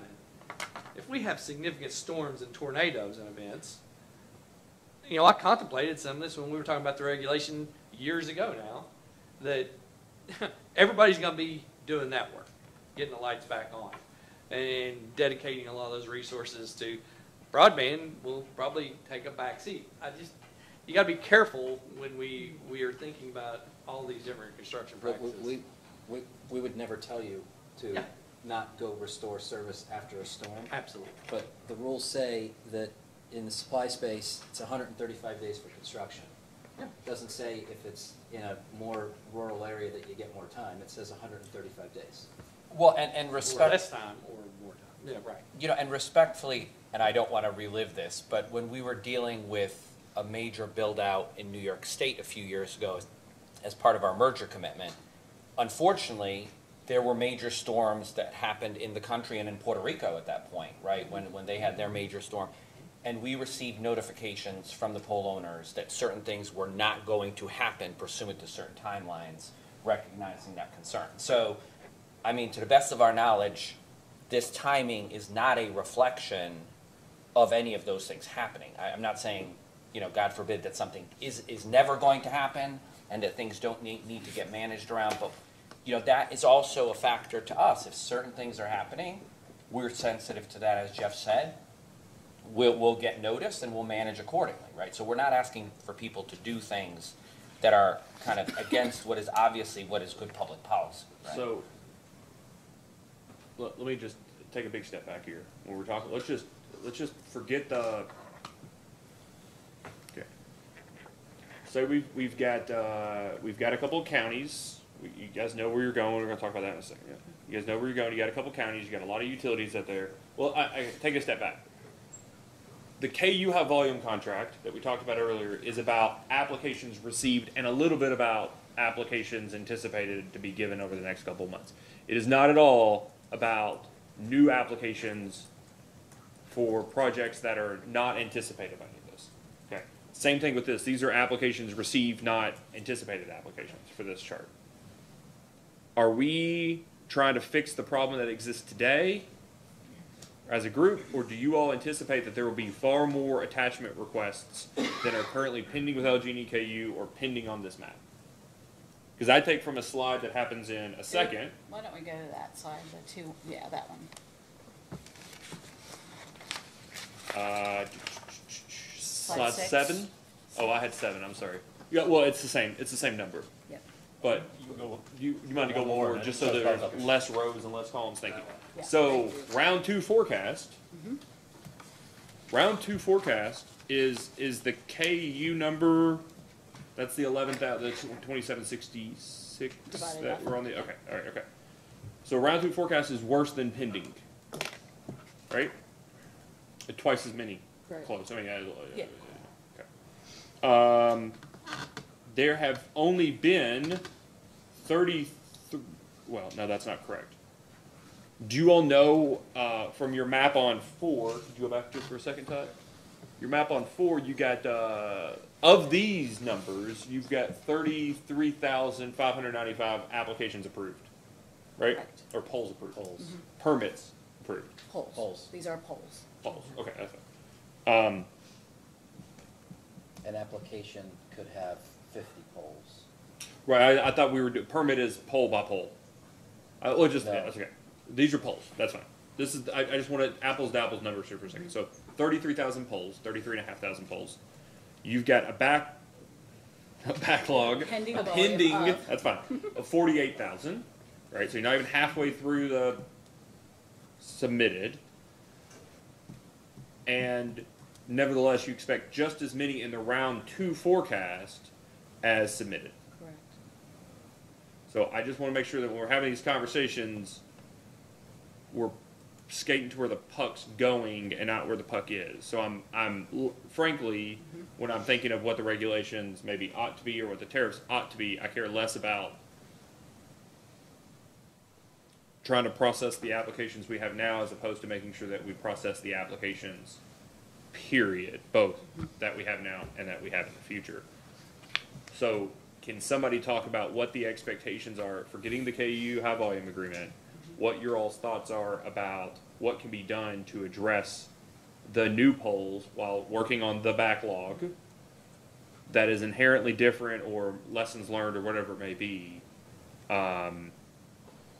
instead of just increasing the, I'll be perfectly frank with the reason I'm asking the question is increasing the amount from 1,000 to something else doesn't seem to necessarily going to fix the problem. So do you all have any thoughts about giving these round 2 forecasts and how you all expect to roll out, whether there are any suggestions you all have of necessarily helping us skate to where the puck is going as opposed to where it is while also taking care of what needs to be done now? I think it's gonna have to be a breakdown. So we're in the walkout of that round 2 now, Okay. right? So they're not signed, right? Okay. We expect them to be signed soon, right?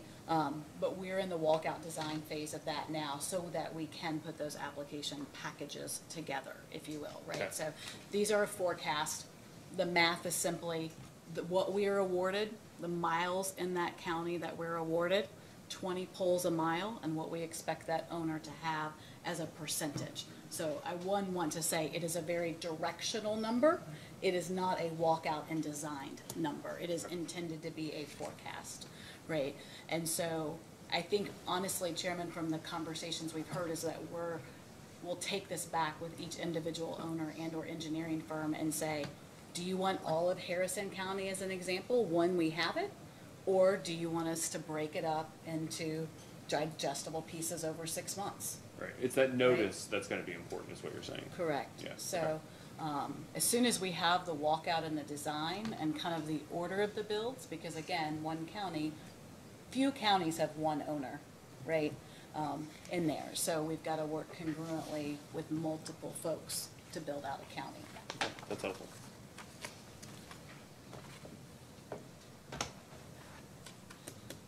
I have to step away. I'm sorry. Thank you all. I was about to say, it's past 1 o'clock. I anticipated running to about 1 o'clock, if that's okay. Are there any other matters people wish to discuss besides the fact I misspelled poll under poll numbers on the list of issues? It's been staring at me all day long. I didn't realize that. So apologies. I was in a rush to get things done. Are there anything else that people would like to discuss at this moment before we? Not a discussion point, but just to note, we have already filed in the record the presentation from this morning. Yeah, got notification of that. Thank you very much, Mr. Depp.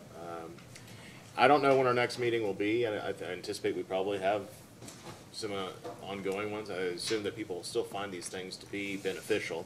I think that we're plowing some new ground, and it helps the commission to get an idea of what's going on here. Like I said, the cooperatives have offered to give a little field trip to people to take a look at some of the issues. I think Mr. Depp filed that into the mention of that with their list of issues. And I'll coordinate with him to have that process through our meeting tracking process. We'll make sure that all the interested parties in this proceeding will get an opportunity to attend, so we won't have any consideration, ex parte considerations on the matter. And that just keep an eye out for everything else that might be ongoing. I appreciate everybody's time. Mike, thank you for coming down from Connecticut. There are some flowering trees. We'll try to schedule the next one not around Derby time because that makes everybody else sad that it works in Louisville. But we'll see if we can get it with maybe when some of the horses are running or something. I assume though the timing could be impacted by what the legislature may not do once this resolution. I don't want to speak for the commission, but I anticipate that if there's a joint resolution which passed through the House this morning is signed, the commission has, as it's written, 60 days to promulgate emergency regulations. I anticipate we'll be back sooner rather than later if that were to occur, Allison. So that's correct. Full day the next time. Well, we'll see. Okay. The commissioner was asking if we want to do a full day the next time. I think we'd have to anticipate more time than what we have here today for that. So we'll see. Commissioner, do you have anything else? I don't think so. Vice Chair? All right. Well, thank you all very much. And anyone who wants to meet Brian, I'm going to go get our new. If you want to meet our new general counsel, you can stick around. Thank you all. Thank